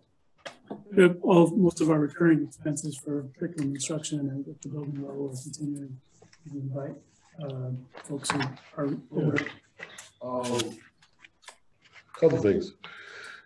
We saw in a couple of grade levels class sizes swelling up to about 26 kids in the room. And that was just incongruent with the kind of differentiated support we know our kids are going to need. We lowered those class sizes and put some teachers back in the space such that we can get that down closer to 2022 kids in the room. Relative to this question of how we're going to do support, whether that's academic support or social emotional support, that comes down to how we orient ourselves in our extended day programs, what we're doing after school with kids, and how do we extend the school year for kids. And so you should expect a complete overhaul of our summer school approach for 2022 as we attempt to identify what kids need and then get them that support beyond the school day. Now, when you talk about the extended school day, extended school week, have we started those parent conversations yet? Because those are going to be long overdue, because parents are going to determine how successful that's going to be. So I would suggest that we start sooner rather than later with those conversations. Other than that, I don't have any other things from the, there's a couple of other ancillary things that I had, but I can take care of those later. But I guess at this point, we have a motion and a second. Yes, sir. Just one question, and I'll put the context of it like this. I had a good friend that served a long time in the state legislature, late Fred Williams. And Fred had this famous saying in the House when somebody gave him a bill, and he said, that's, did you read it? He said, yeah, I read it. So I know what it says, but what does it do? And so the budget presentation is like, well, these are the numbers. But I'm interested from the superintendent, what does the budget do? I mean, because as you always say, William, the budget is just a policy document. It's an organizational vision in numerical form. Right, and so my question is, what is this budget designed to get done educationally in school year 21-22? Yep. It articulated to our strategic plan, it does first and foremost, start to build the systems around rigor that we need for our kids. So once upon a time, curriculum implementation was merely subscribe to a particular publisher. They send you out a box. You start chapter 1 and you keep it moving. And it was really predicated upon teachers being able to figure it out. Our curriculum approach is really PD heavy because not only is there rigorous content, but really the teachers need help and support in figuring out how to deliver that rigorous content. And so what you see reflected in this budget is a continuation of our literacy shift from what we were doing that wasn't working, that was getting us to 15% proficiency, to expeditionary learning, which is starting to show some growth in our reading. We'll follow on with a KA adoption in mathematics, and teachers will need similar support relative to the deployment of that new, more rigorous. What would that look, just an example, what does that look like for the teacher in the classroom, since because I'm taking away from what you just said, there'll be heavy emphasis on support for the teacher who has to do heavier lifting in this system. So what does that look like? So they get a group of materials. In August, they'll get support from somebody on the East Coast to help them understand sort of the framework for delivery. Then on an ongoing basis, they'll get support from these other instructional folks in the development of their assessments and in their ongoing internalization of that more complicated instructional work. And so they are surrounded by both consultants from the East Coast from the publisher, and also people locally who can, on an ongoing basis, because we have professional development every week in our buildings. Those are staff people that would be, okay. Now, our hope is down the road, we won't continue to need to deploy people from central office to support the schools. And so the union, rightly so, is concerned that the longer you stay in the school district, the less we incentivize you to grow economically. And so what we've talked about is how do we create career paths for our more experienced teachers to grow into these academic support roles as part of their teaching. And so I'm hopeful in the next 12 to 24 months, we can build out a continuation of master teacher status that takes over that work and diffuses it across our buildings, as opposed to having these standalone support structures in literacy and mathematics. Any other questions? Not today. Any other questions? Well, one of the things, I guess, as you talk about the heavy PD going into next school year, I know that PD has two components to it. It has the implementation piece, because I know that teachers have been doing the 3 weeks in the front end of the school year, and then they're doing the half-day PD on Fridays. So I guess, at what point does all of that PD work shift from implementation into student mastery of the actual work? At what point do you anticipate that shift occurring?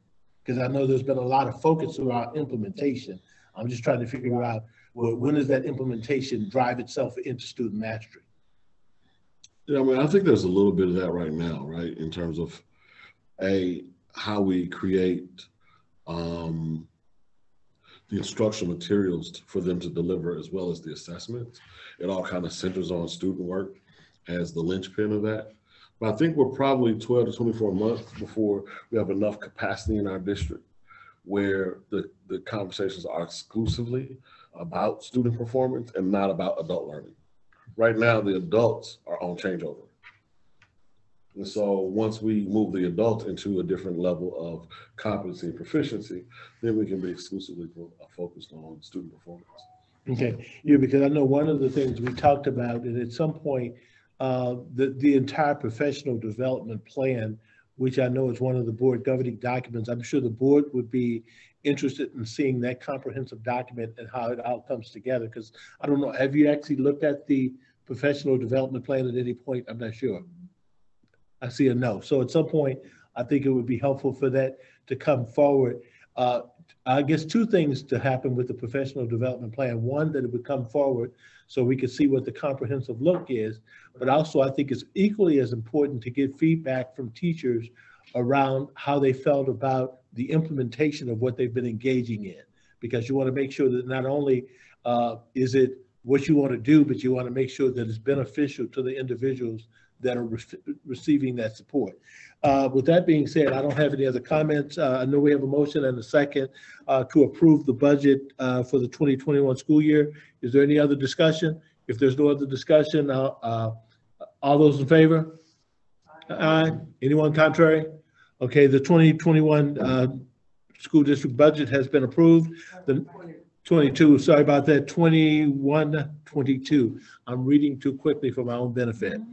The next item we have is 7.03, approve the change order for the culinary arts classroom.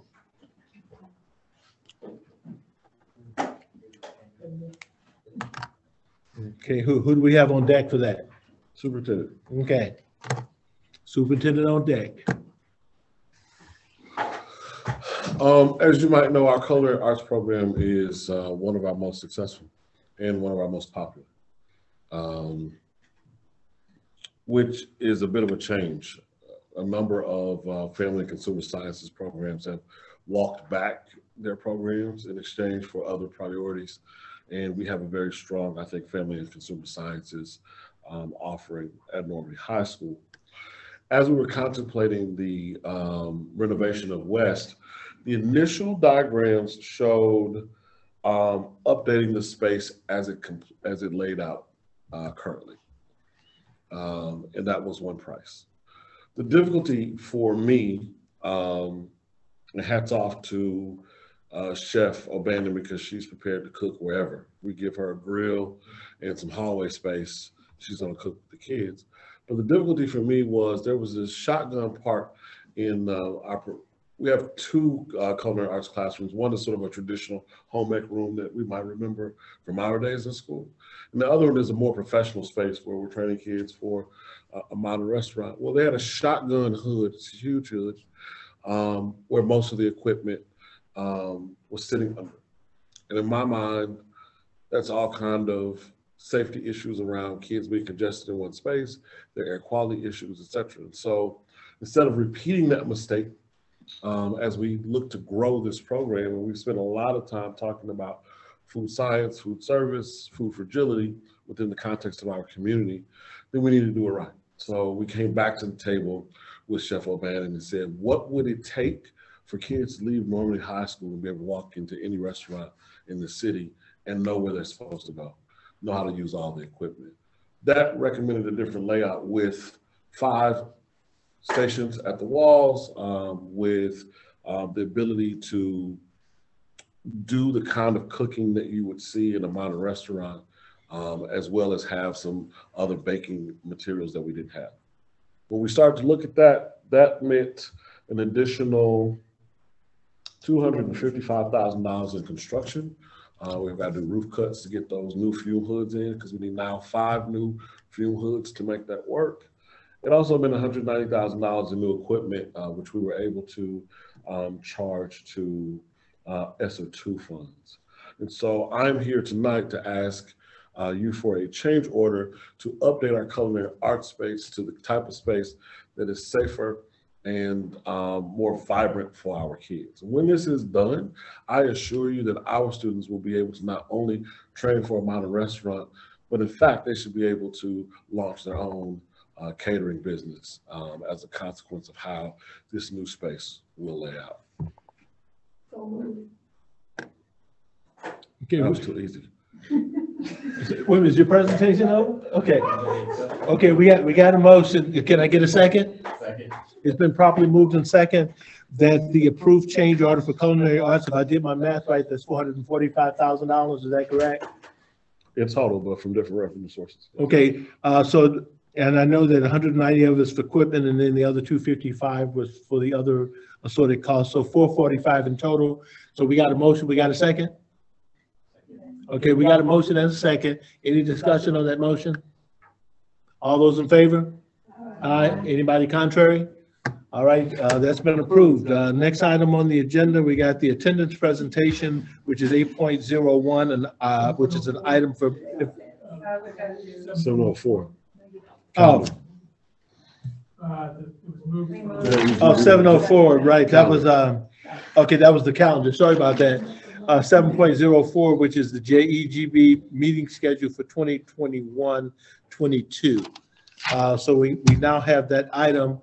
And I know, Sarah, it was at your request that we moved it to that particular space. So if you could share with us what your thinking is, we can kind of move forward from there. All right. We discussed previously in an executive session, I believe, made the suggestion to move from Monday evening board meeting dates to something later in the week, whether it's Tuesday or Wednesday. We talked about Tuesday. I'm absolutely open to whatever date it would be, but we found that over the course of the year, we put undue, I'd say, stress on the staff and the board as the meeting materials come in on a Friday. Questions, we are peppering the staff all weekend long with those questions, that if we had another working day in the week immediately prior to the board meeting, it'd be helpful for all involved. So just suggesting that moves from a Monday to a date later in the week. Okay, and I think one of the things that's vitally important is, we're planning for a board retreat. I believe we're in the month of August now, and one of the things we're going to look at is we're going to take a look at some board operational things in terms of how we do business. And some of that's going to be impacted in terms of how information flows into board meetings and how we react to it. So we're going to take a very intentional look at how we go about doing our work. At this point, we have a suggestion to go to Tuesday meetings as opposed to Monday. Can I get a motion to support that idea? I second that.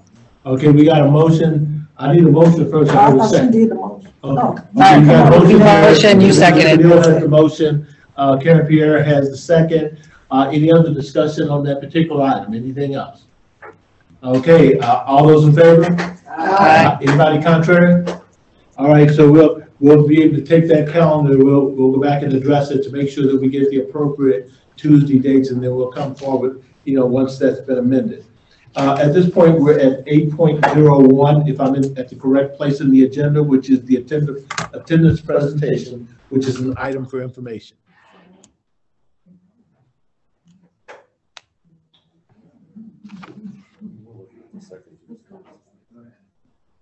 Okay. Yeah. Just before she continues, we are saying second Tuesday. Is that what we're looking to do? Moving it to second Tuesdays? Okay.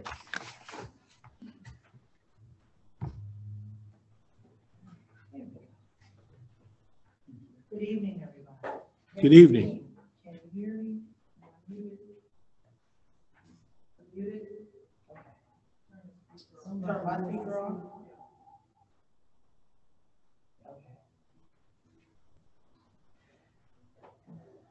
Okay, I'm gonna try to go.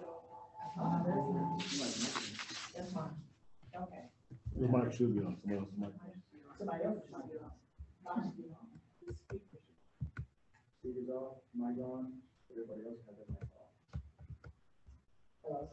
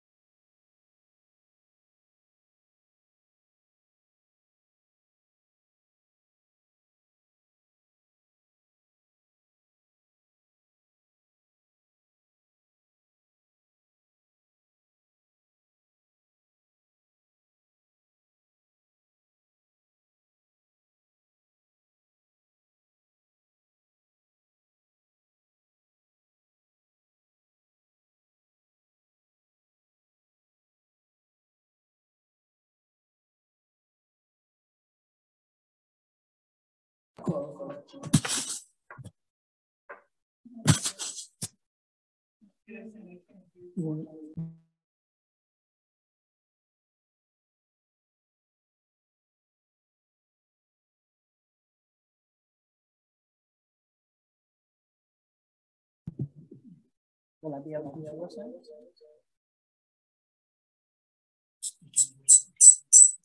Okay, there we go. Nope. Am I good now? Okay.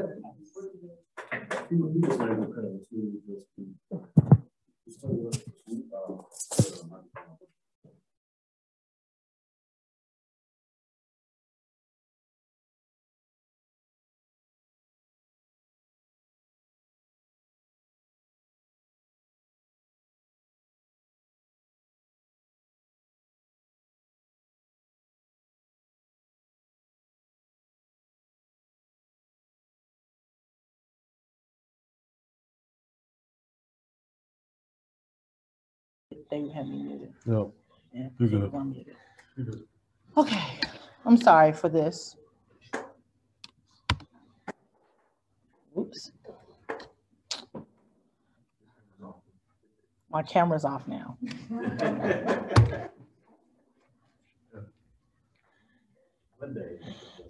And then I added a script, another one. Where's your Zoom? Where's your Zoom?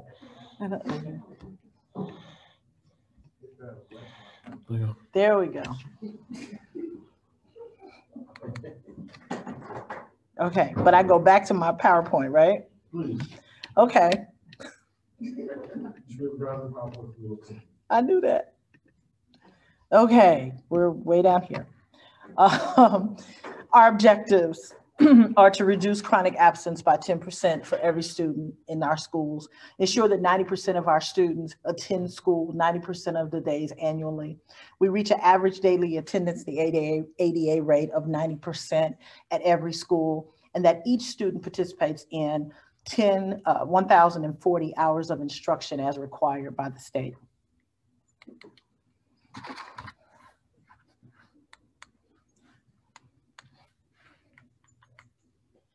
Is it?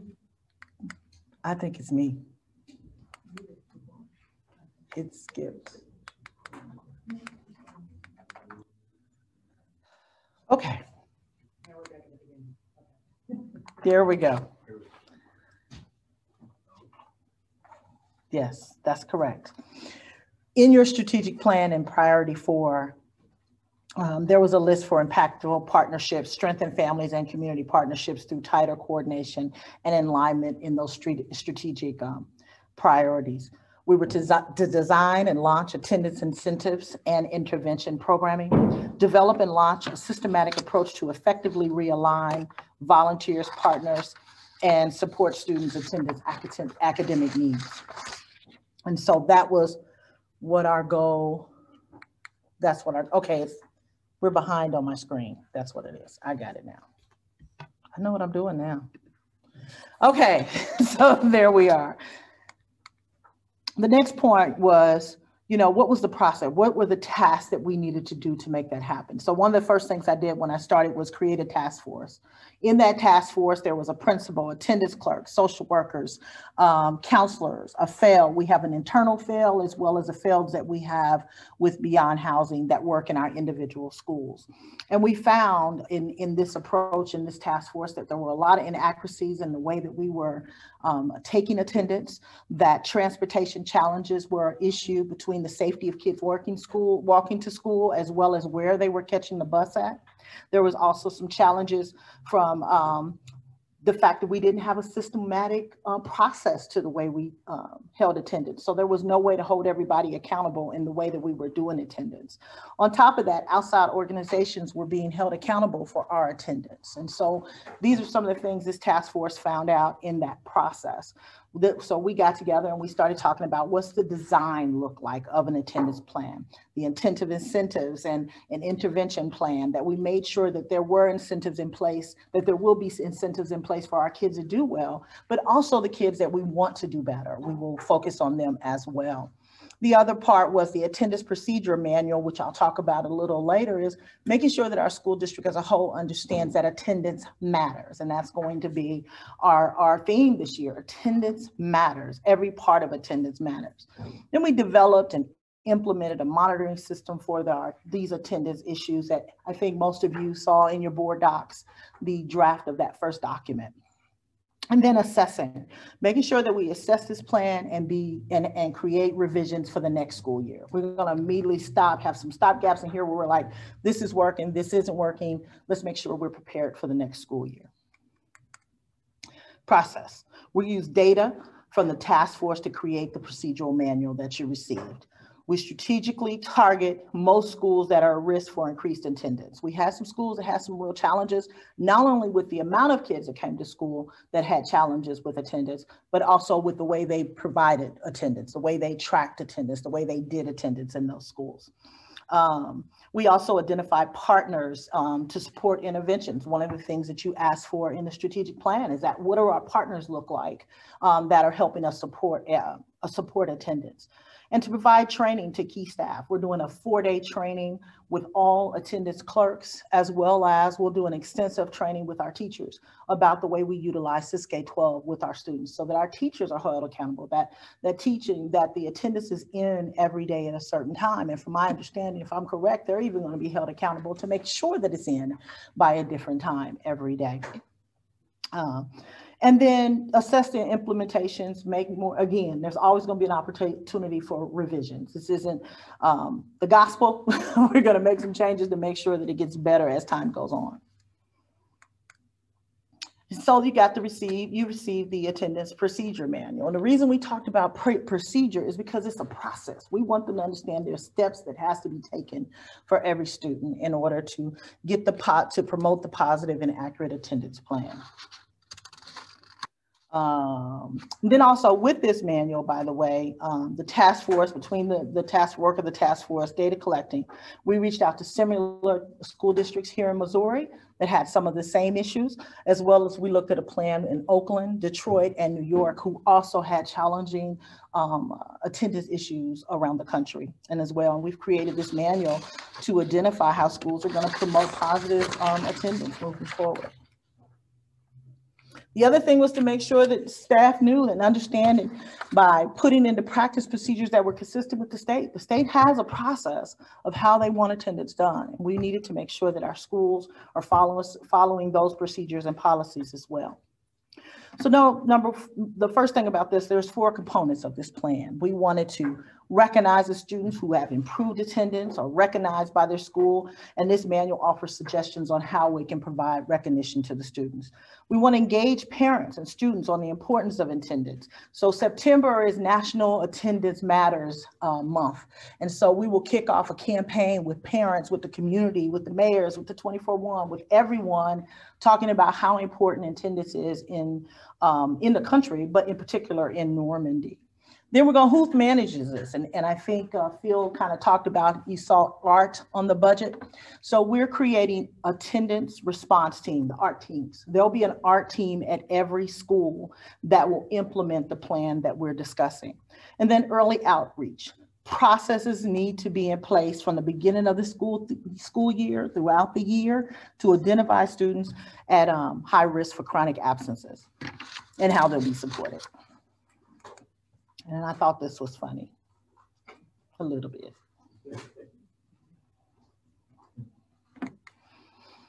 The attendance manual will do 3 things in particular. It's a universal preventive programs that are and strategies designed for the entire school. Intervention, target those students identified as high risk for chronic absence, and recovery programs designed to support students who continue to have attendance challenges despite implemented interventions. The team itself is a site team. It's a site team that will include an attendance clerk, family liaison, counselor, social worker, principal, and myself. I will be on each site team each art team to make sure that we are following the process throughout. It'll be a lot of reporting back weekly. We'll have weekly meetings with this team, bi-weekly when we're dealing with attendance with a student. If we have students that have been targeted, that there's some issues, we'll be meeting with them regularly. There'll be referrals. Referrals for screening and resolution for individual students in regular pattern that have irregular patterns of attendance and seek to actively involve parents in resolving that issue.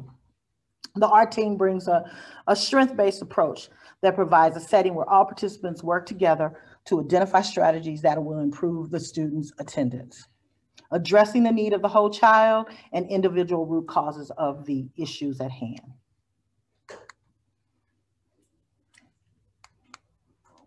It's going so well. So the goals, what are the goals of the art team?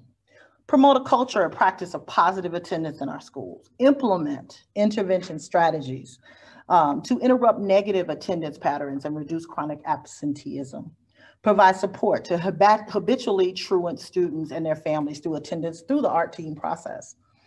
Conduct art team hearings and reviews with different families and with different groups that are culturally sensitive to the student and the family's conditions. I think that's really important that we think about, that we are going to be culturally sensitive to the challenges of that family. And by having so many different partners and having so many different organizations involved, it would allow us to address the needs of that parent, of that family, as a need. And then support the district and school staff by training them on how to develop strategies to create the necessary conditions to support positive school attendance. This is kind of something I want to share with you for the team, is that there's a cycle of inquiry. We identify the student, analyze the data, share the results, generate solutions, data set for target improvements, try out the interventions to see if they're working, and assess what worked and what didn't. A lot of assessment is going to be required in this plan back to the situation because we need to make sure it works. And it has to happen throughout the year. We cannot wait to the end of the year to say, did this plan work? We have to address it on a regular basis.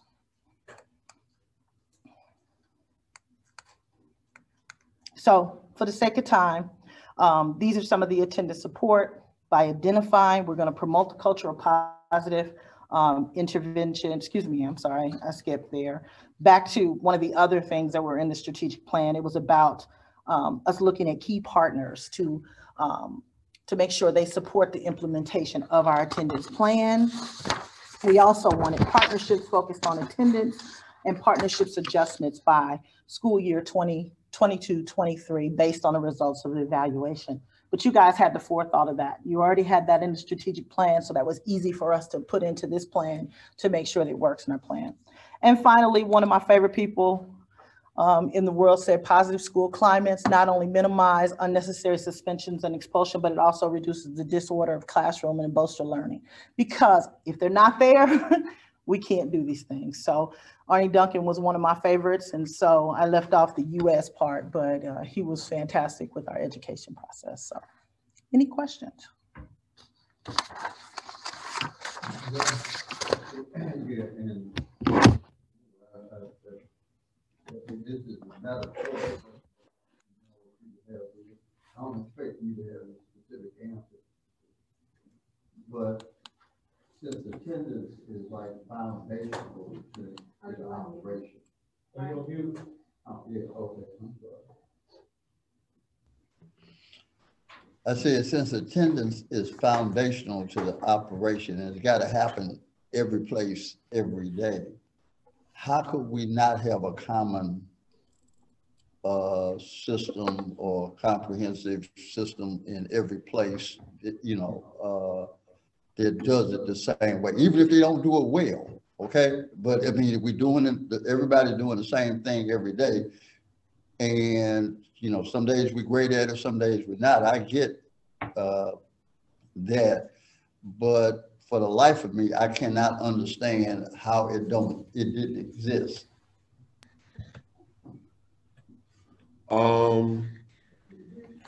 Twofold answer. One, we didn't staff for accountability. To Regina's point, In some places, we had effectively outsourced responsibility for attendance to the family engagement liaisons who work directly for Beyond Housing. There was no unanimity of practice relative to how we were taking attendance, even across the elementals. They're all on the same level. You should take third grade attendance the same way from building to building. But the second issue is we didn't have those systems for anything else. Not even the teaching of literacy, right? So we had the same content. We had 3 different professional development approaches to the teaching and reading in our district. Multiple approaches to reading intervention in our district.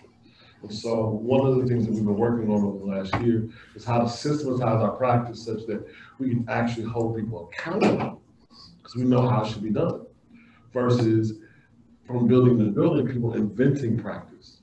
And so hats off to Dr. Deidre Taylor and the folks at Obama because they had fairly solid attendance practices that I think Regina and her team were able to build off of as they put together this 28-page procedure manual. But before now, people were taking attendance like they wanted to take attendance. And poor Christine Miles in central office, who works the student information system, was trying to make heads and tails of it. And one of the things that we found out as we audited the system, because the data was inconsistent, was the problem wasn't the system was problematic or the person managing the system, it was the inputs were there. And so until we got to some type of systematic approach, then we couldn't effectively manage our data. You look like you have another question. Yeah, I mean, I heard what you said, but I still don't understand how you have a complete breakdown and collapse of something as foundational. I mean, you know, they've been lining up little children and taking attendance the first thing you do when you sit your butt in the seat every day. I mean, you know, so, and if we can't get attendance right, you know, that means I would have to say by extension, you're not getting anything right. I think that's exactly what we're talking about. We have to rebuild systems in places where you would have thought those systems would be on autopilot, right? So right, I don't think you didn't have to think about that, right? So the mistake I made coming into the work was assuming that those foundational systems were intact. And the thing we were working on was a higher order thinking skills, how to get to more rigorous instruction and how to get better teaching. Well, you can't get to that if you can't take attendance, if you can't do standard personnel correctly, if you can't do some of your other standard operational procedures the right way. Okay. So a lot of the work, I mean, we're seeing this in attendance, but this is the story over and over again across our district. A lot of the work has been how do we bring folks together and get them on the same page, one band, one sound. And Mike, I would tell you that I'll go back 2 years and the board had the same discussion and we pushed for a very specific system and to get it right. I mean, so this was prior to the pandemic year. So I don't. Everybody gets a break for the pandemic. Yeah, so no. This was, gosh, Sheila, the board was, yeah, and then, I mean, one of my questions is all about we've asked about this for this before. We've asked for accountability. You know, so what are the accountability tactics? I also struggle with a 28-page procedure manual. I'm sure it's detailed, but how do you put that into practice every day so that people remember a 28-page procedure manual? Absolutely. And then who is ultimately accountable? Is it you are? Yes. The superintendent is. This has been one of those things, and I mean, I was watching your face as you asked this question, and that face has been, it's been a similar face over the years. So I get it. Right. So I was smiling at that, not at, and we've got to, from day one with this new school year, be on it and have a report daily. I mean, there's got to be something that reassures us very early on. I know you said weekly meetings, but this just has to be something that we all hear about all the time when the school year starts.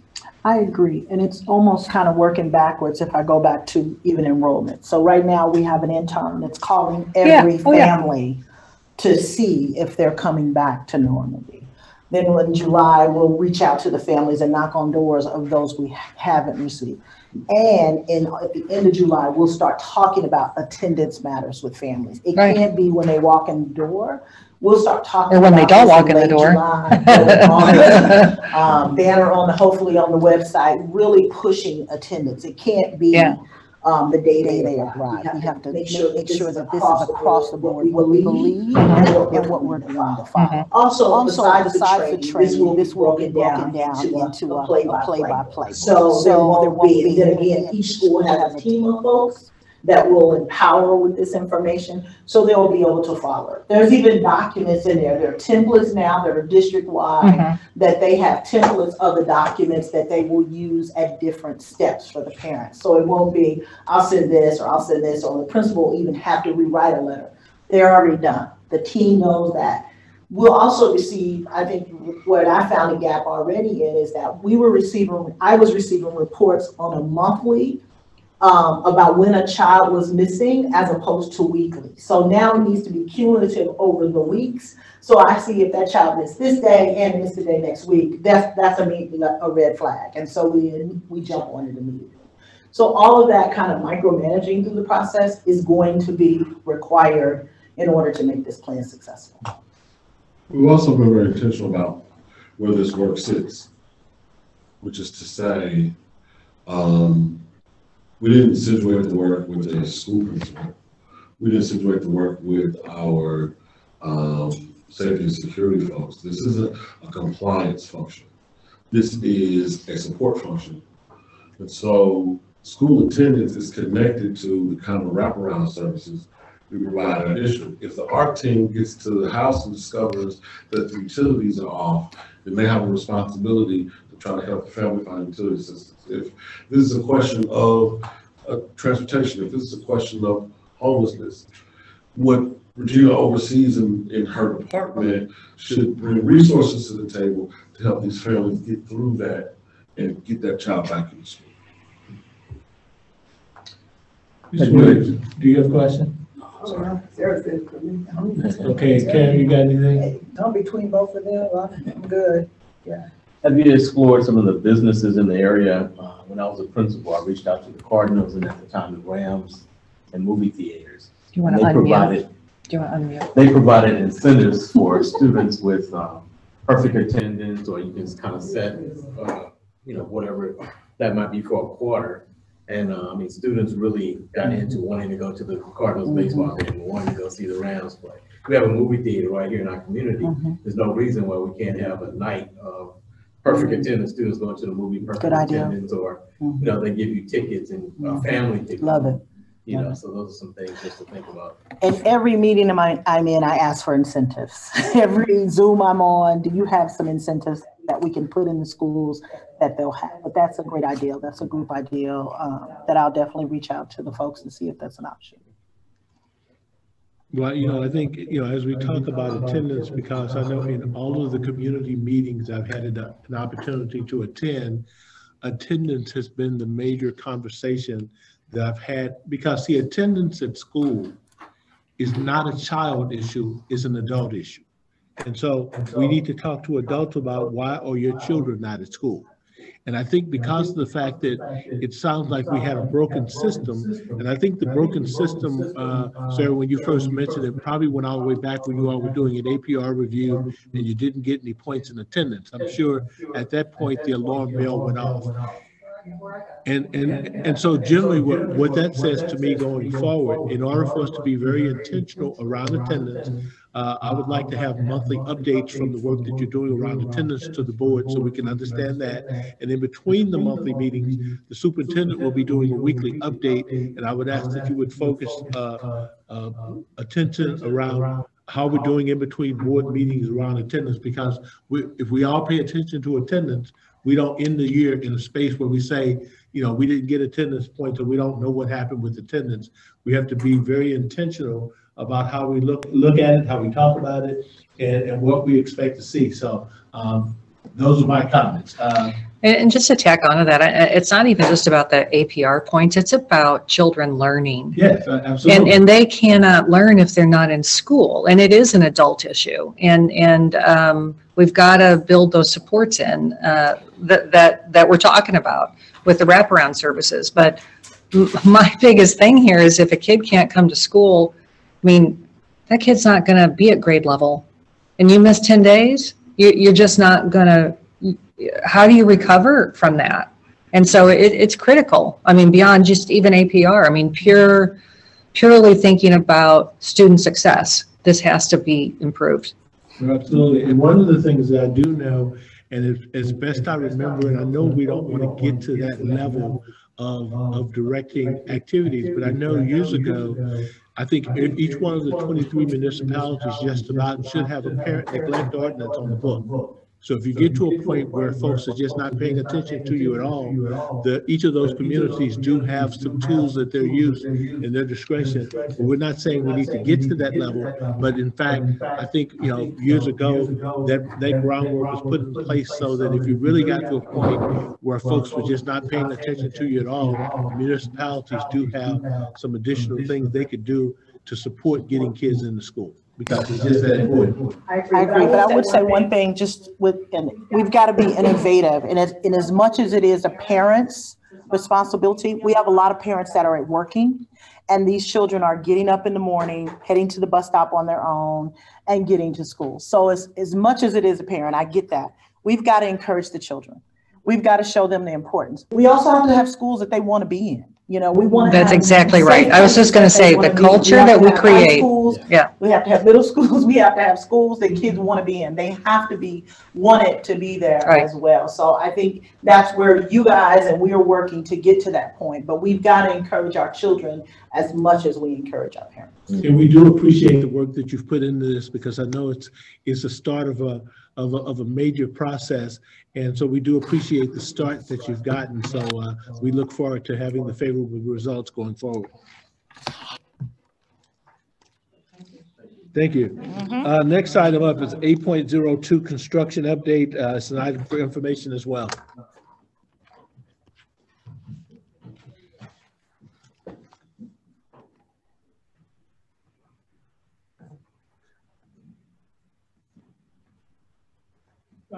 Before I hand it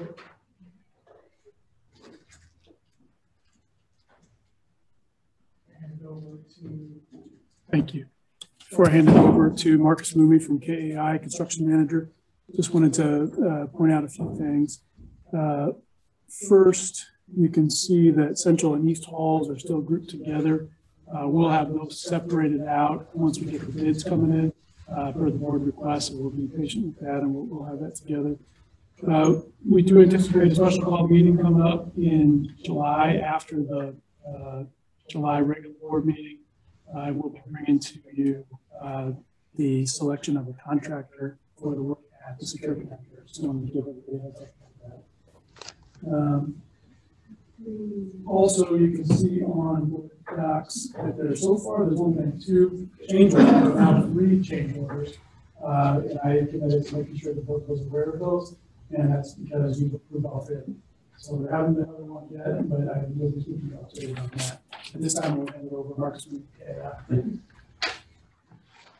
Good evening. Good evening. So I'll give you a brief update on what's been happening over the last month at the high school campus for the Prop B projects. This is the schedule that we reviewed previously, and we're still generally following the path. West Hall is on the way. Demolition is wrapping up. New work is starting to be framed in, and new electrical plumbing rough ends have started. We have out there Midwest Service Group. They're the abatement contractor. They're removing asbestos-containing materials, lead-based paint. The majority of the work in West Hall is complete. They have one more stairwell to do encapsulation on. They have moved into Central Hall now, and they're working. I'll show you some more of what they're doing there. But there's a small amount of work to do in Central, which is part of the West Hall project, where the new buildings connect. And then there's a bunch of work we talked about last month that we moved into this summer to get ahead of next summer's work in Central, and that's occurring now as well. So they're being very cooperative with the contractor to be able to work around each other. There's some complications with connecting the two buildings, as you can imagine. There's a chimney in the way and piping everywhere. Right? Nothing yet that we know about. It's just the complications of trying to figure it all out. So this is sort of the report card on Midwest. Like Dr. Christeri said, there's been one change order to them so far. And I will divide this out next month so that West Hall is separate from East Hall. But currently that $119,000, $119,950, that is actually a Central Hall cost. That's down in the bottom half of the page there where it says revised contract amount, 281. That's basically Central and West combined. I'll separate that out next time so we can start to keep the costs separate since we have the budget separate. So they're, West Hall, like I said, is complete. Central Hall away. They're on schedule. They're staying ahead of Wright Construction fairly well. They are on track with their business participation. They actually have 2 subcontractors that are hitting exactly the 25 and 5. And their boots on the ground is tracking well to their projection. They're projecting to have a 42.5% minority in workforce, and they're currently at 41.25. So doing a very good job. Wright Construction Services, they're the general contractor out there. They're the biggest contract by far on the project. Like Dr. Christeri said, there's no process change orders against Wright so far. We have one approved item, which actually shows here as a credit of $14,560. It's been approved. We just haven't routed the change order for it yet. It's actually a correction to the bid documents. There was 2 ceiling tile types specified. The one that the architect chose was actually the less expensive one. So Wright credited back the amount for the higher price one, which was included in the bid. So we'll get that taken care of before our next meeting. We do not have any reporting yet on their minority and boots on the ground, business and boots on the ground participation, but we should have that by next month.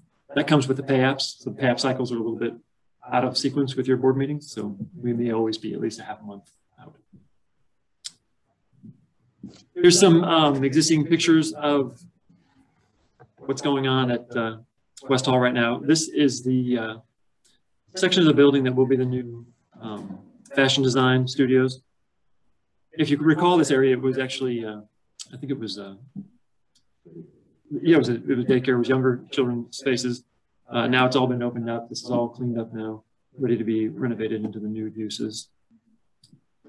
This is the cafeteria. If you were in there prior, you'll probably see it's drastically different than it was before. The entire ceiling is out. They're using this for a staging area. Next picture is probably also a little bit shocking. This was the kitchen. Now gone. The floor is cut up now for the new plumbing. All those walk-in refrigerator freezers are gone. All the old equipment and hoods are gone, due to be replaced. This is the new connector to Central Hall. As you can see, they removed a large portion of the floor. This will be where a series of connections go into Central Hall to make sure that all the levels are accessible and the buildings flow together. Upcoming pending contracts.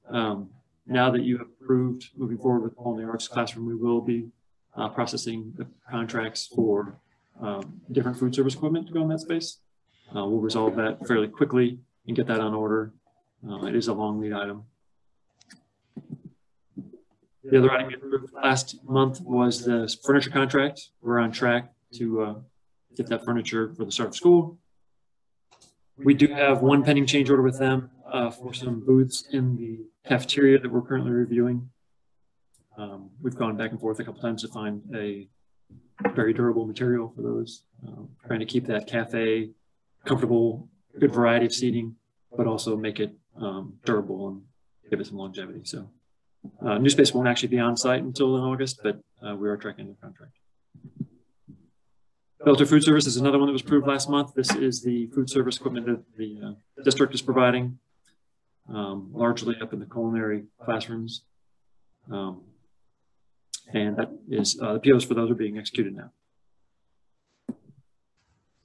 Ford is involved in that as well. A small portion of the equipment is being purchased through Ford. So Central, we talked about briefly, a summer abatement is underway. That is our head start for future work in Central next summer. So the school will be back in after we get done with the abatement. We are also, so here's the sections of the building highlighted in red that are under abatement for central. So it's a vast majority of the hallway on the second and third level, and the classrooms on the south side of the building. So the district staff did a good job of moving basically everything across the hall. The work areas all opened up now. We have the whole building, and Ms. Douglas is completely out of the building. They've relocated to East Hall for the summer, and we'll give them the space back just as soon as we can. Secure Connector is into design. We received a 95% design submittal last week. We are in the bidding window. We've advertised it both in the Post-Dispatch and the St. Louis American. We have the bid announcement posted on your website. And we're moving forward with the pre-bid meeting a week from Wednesday. One item there that we need to still do with the school is the coordination of construction phasing. We have a lot of work to do with just logistics, how the buses will come and go, how much staging area we give the contractor, timing of taking utilities out and replacing utilities. There's a lot of items that run through our work area that need to be well considered. And Dr. Stockman and Ms. Douglas have been very helpful. So the connector, you'll see it on the top there, that schedule. June, July obviously is the end of design and the start of bidding. Like I said, we were in the thick of getting this thing out on the street and reviewing the final documents. This is a more detailed schedule of what we're up against right now. We're 95% review of the drawings. We've got an outreach and partnering meeting for Wednesday. We're going to hold that virtually just to encourage as many people to attend and also to be respectful of people's comfort level with gathering. We hope we get it well attended. We've sent it out to our entire supplier database. We've got it through a number of other folks as well. We're reaching out with Regina Marsh and her team to try to get it into the community's hands, just so people know that we're doing it. And this will be the opportunity for us to tell the subs and suppliers about the bond program in general, what projects are coming out, what the projects consist of generally, what the schedule is, how to find us, where are we going to bid this thing, where the bid documents will be located, so they can get a free look at this stuff without having to go buy a set for hundreds of dollars. We want to make sure it's accessible and people know how to find us. Also, it's an opportunity to start partnering folks together. We want to explain the minority business expectations and the boots on the ground expectations, just so people understand that we're serious about it and we want them to consider it carefully. So this is a chance for people to say, okay, that's kind of my scope of work. I see somebody else in this meeting, we can help them connect, maybe go after it together. It's also a good opportunity to explain to people, particularly the general contractors, what the requirements are to bid bonds, performance payment bonds, schedule demands, expectations for coordinating work, particularly since we'll be in an active school campus. The next items that come up after that are our pre-bid meeting. Like I said, that's a week from Wednesday. We'll get the documents out into the plan rooms. The bidding period goes till mid-July. I've got on here the last addendum date. That's really the last chance to get any new work into the addendum or into the documents for bidding. Last changes from our design team, and then we'll have the opening. The schedule cut off here to make it clear enough to read, but that's mid-July. We'll do the bid opening. Like Dr. Piscateri said, then that falls in between your board meetings, so we're going to ask for a special call board meeting at that time. Talked a little bit about some of the outreach opportunities that we're working on with Regina Marsh's team. The outreach meeting I mentioned before, that's coming up on Wednesday, just to let people know what we're up to. Beyond the backpack event and the future community events that were spoken about earlier, the block parties with the mayors, we want to be involved in that. So I've got my team coordinating with Regina Marsh's team and just finding ways to get engaged. We really would like to participate in a level where we're there. We can talk about the bond program. We can talk about career pathways to construction or design careers. Talked about having one of our trucks shined up and cleaned and put a cooler in the back of juice boxes or school supplies and pencils, somehow be there engaging with people, the parents, their kids, and get them excited about what we're doing in general and also about construction careers. It benefits us all to be able to have these folks, parents or kids, find ways into the trades. It's just, we're seeing a drop in the participation in the trades. People are harder to find in the skilled trades. So, if we can generate any kind of interest at all, and they're well-paying careers, it'd be nice to have them. So And now that we have a connection with directly with some subs and subcontractors, we'll try to get them there with us. That's all I had. Kept it kind of brief. If you guys have any questions, I'm happy to answer. Okay, any questions, Mike? Sheila? A couple of things, do we have that plan for the East Hall? Is there asbestos in there that's unfinished?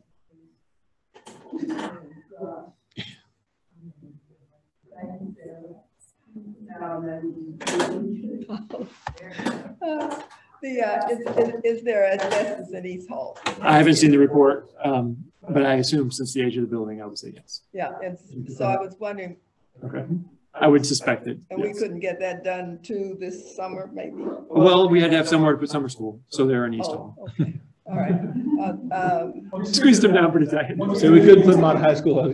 Okay. Once we get in East Hall, we'll have a better understanding on how much extra money there will be for the West Gym expansion. But that, I believe, is one of the main things that we're waiting on before we decide that it could be a whole lot of money to get in there and pay. It is old. This is one of the worst ones. And I love your willingness to participate in the block party. I think that'll be fabulous.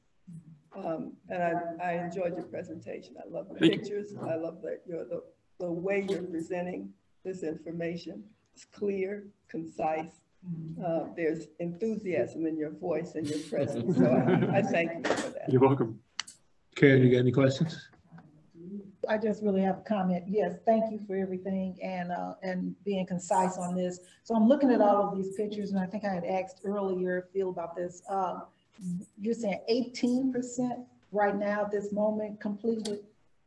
That would be a compilation of all the contracts today, right? Yeah. Obviously, Wright's use that pretty heavily because their contract is so large. But you feel that you are on track? Yes. A couple of the classrooms now, given the change to the culinary arts, will be late, and we've talked to Shuffle Band and others about how to accommodate that. So we will have contingency plans to get as much of the building open as possible when it happens. Well, like you said, this is the one thing that the community is looking for, some results, and that was quick. We were already ready with the plan. So it's like, as soon as a bond issue passed, then it's like, hey, let's go. We can't wait on this. So that's really appreciated. Like you said, it just shows the community that we're not kidding. This is what we wanted. This is what the kids need. The community needs that just as much. So. It was a great opportunity to get out in front of them this summer and remind them that we are working very hard in this community. I appreciate it. Thank you. Good. Do you have any questions? Just a couple of comments. I love seeing the pictures. I mean, we can't be over there all the time. You wouldn't want us over there all the time, but it's just so hopeful. I mean, you look at it and having walked in that building right before all of this started, and you just think the environment that we're creating is so powerful. And I did appreciate your update as well. Very concise, very to the point. So thank you. Yeah, great update. I'm wondering if we could put some of the pictures out on the website so that it's open to the community to kind of see some of the progress. Yeah, I can work with the team to get those out there. In fact, I think there are.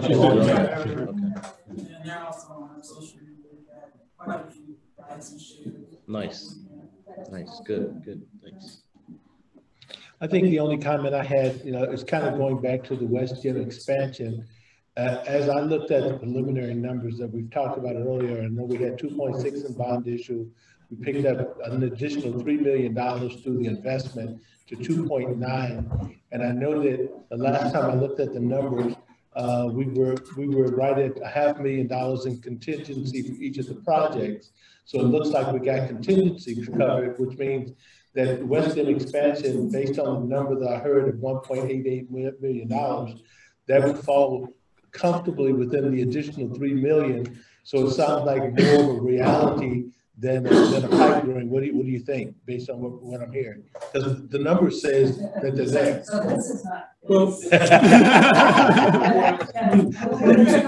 we're using architect's numbers, and you heard Mr. Jones say last meeting that you can take your architect friend out to lunch, but you got to know that they may not be, it may be a little optimistic.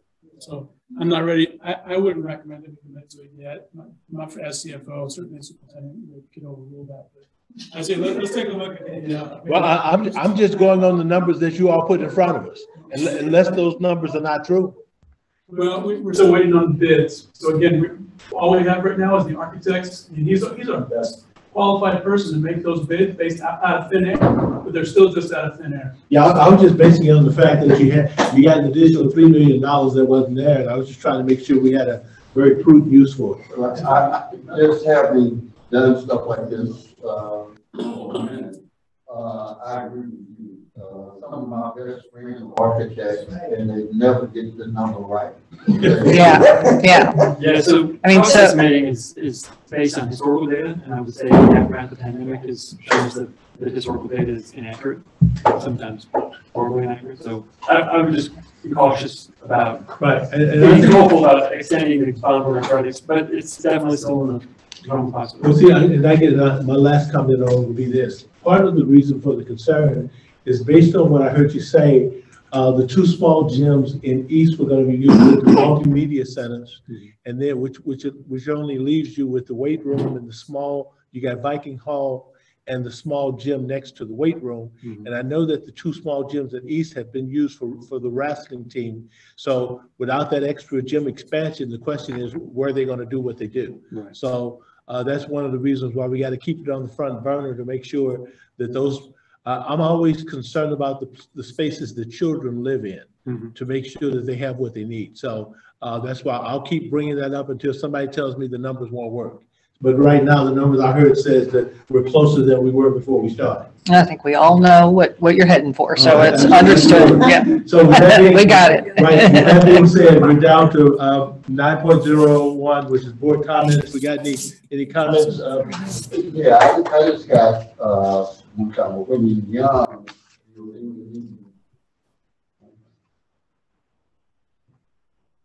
Got to get that mute button. yeah, okay, yeah. I was gonna say, when you're young, you'll leave a meeting saying, I wish I had said something. And then when you get old, you said, maybe I shouldn't have said that. So I'm in the old category. And Sarah, you're right. I'm still troubled by what the attendance thing represents. Not just the attendance problem, but what it's fundamentally indicative of. And boards don't organize, and we don't get paid for that, and the superintendent does. But one of the things I've always thought that a school district kind of reminds me of a hospital. And a hospital has two operating functions. They have a director of medicine, a chief of the hospital, who's the doctor, and all the doctor is ever concerned with is the patients.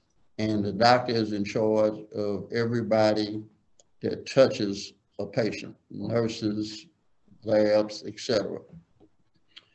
And then there's usually a hospital administrator who's in charge of making sure the hospital functions.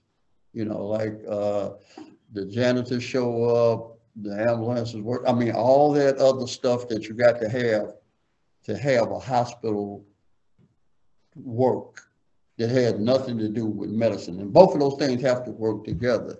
And it seems to me, at least where we are, maybe we ought to think about that as an organizational model, because you got these major curriculum challenges, student achievement challenges, which are fundamentally just like sick patients. And doctors got to be focused on that. But somebody's got to make the train run on time too, which is almost literally a second job. So I think for me, as we go into the retreat in August, and when I look at school systems, all of them are organized the same. They've been organized the same way for the last 100 years. I mean, fundamentally, they don't change functionally too much. But maybe we ought to think about, or at least have a conversation about, what would it look like if you chopped it up and you had, and you're still the superintendent, but there's somebody who the only thing they worry about is instruction. And then there's somebody else in the building who doesn't work for whoever's in charge of ultimately instruction, but they work for somebody who's in charge of administration. And they make sure all those other things happen, whatever that is, the custodian, the grass getting cut, the attendance being taken, literally everything that has to happen in a building that has literally nothing to do with touching a child. Huh?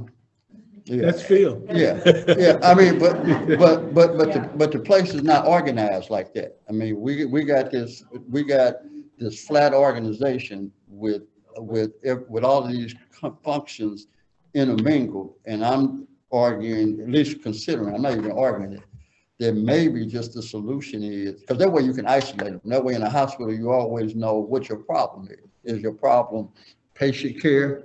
Okay.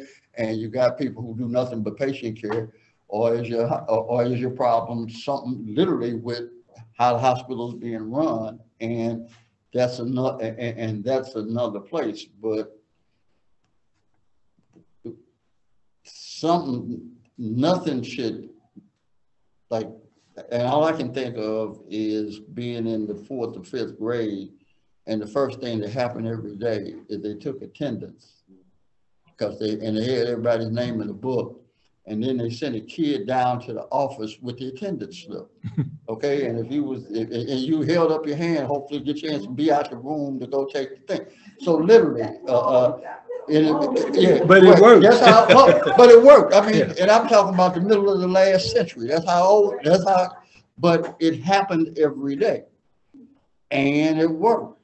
So the notion that we can't take attendance. Not the notion that ain't nobody here. So getting kids to show up is a separate problem.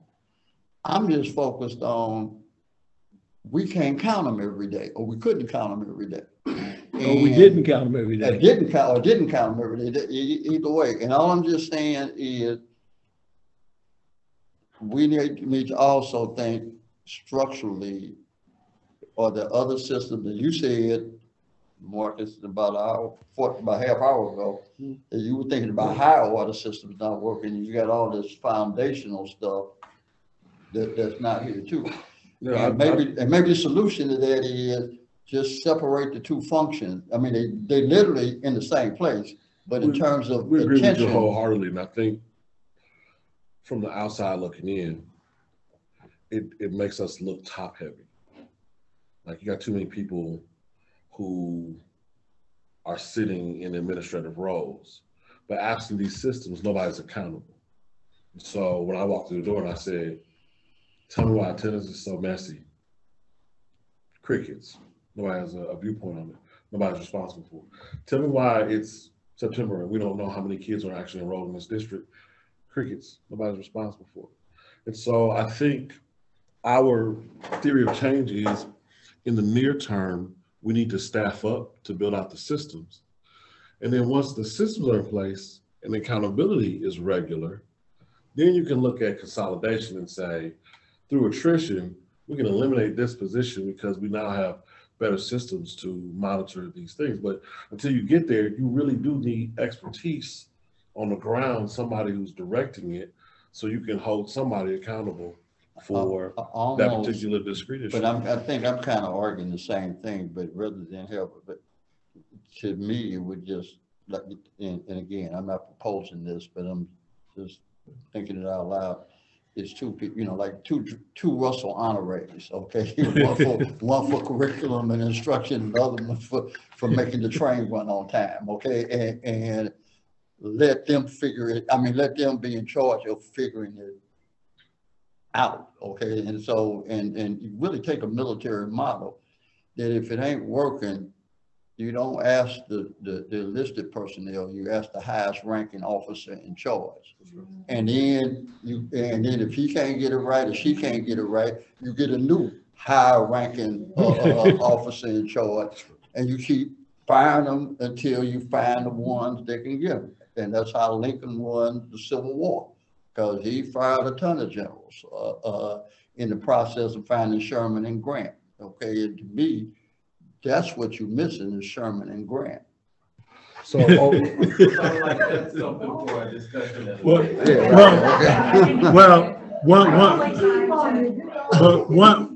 just so you know, one of the conversations we have not had as a board, but that the superintendent and I have been talking about, we're going to ask you to look at your September calendar because we want to put a second date in for another retreat because we got one agenda, and when we started looking at it, it became abundantly clear we didn't have enough time. Because part of what we were going to talk about in that second meeting is what you're discussing right now. We're literally going to take a look at the table of organization, the way it's put together, why it's put together in support of the strategic plan. And so until, because there's been a lot of new people added to the mix that none of us really fully understand how all those things come together and integrate. And as I said before, everything that we do must be intentional. We must understand why we do it and for what reason. And if we can't understand it, we don't do it. And so just know sometime in September, I'm going to come back out to you and say, hey, when can we get together? Because we have some very important work that we need to do. And that's going to kind of encapsulate a lot of what we're talking about. Because Superintendent and I, we've already been having those discussions about how do we get to the kind of nuance that Mr. Jones is talking about. But like I said, we got to sit down and have that conversation. So right now, Sheila, any comments? Ms. Pierre, Sarah, you got anything for me? Do I have anything for you? Any comments? For you? I have comments. No, for the okay. Well, no, general comments. I actually, there were a lot of good things in this meeting tonight. I want to comment on the iReady scores and the continued improvement in iReady. And I know that comes through a lot of hard work from the team in the room, Crystal overseeing quite a bit, or overseeing everything, but a lot of people doing the work. And that's really what this whole strategic plan has been focused on, is how do you help the kids learn? And so we're seeing that progress, which is extremely positive. And I don't want us to lose sight of that for a discussion around the Civil War. I mean, I get your point that we need to think about the organization of things, but I think we also have to celebrate a lot of work that happened over the past year in the middle of the pandemic when nothing was, there was a prescription for nothing. And so this team has worked extremely hard. Phil, you've done a fabulous job in taking the money from 2021 budget and using it appropriately and preparing us for this next year, which is going to be a big year of spending additional ESSER funds and balancing everything as we make investments in the students of Normandy. And it's so exciting to see the building projects underway.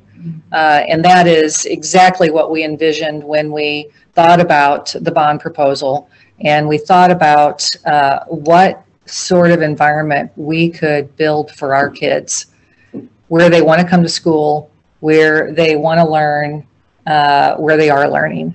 And I just think it's exciting to see a lot of this come to fruition in the midst of so much turmoil, whether it be COVID related, whether it be community related, whether it be whatever it is. A lot has been accomplished, and I want to thank everybody in this room for your hard work. Mr. Neal, you have any comments? Yeah, I do know a lot of what Sarah said, and also very encouraged with the attendance, because I believe that attendance drives everything. The kids are not here, none of us are now. So getting the students here, I'm very encouraged.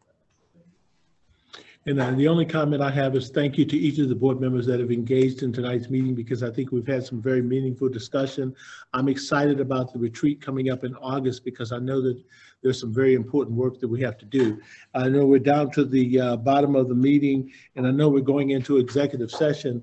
So I guess at this point, if we can get roll call to go into executive session, and then we'll conclude this meeting after we conclude executive session. So if you go ahead and give us roll call for executive session. Yes. Ms. Watson? Here. Mr. Neal? Here. Ms. Williams? Ms. Pierre? Yes. Mr. Hunt? here.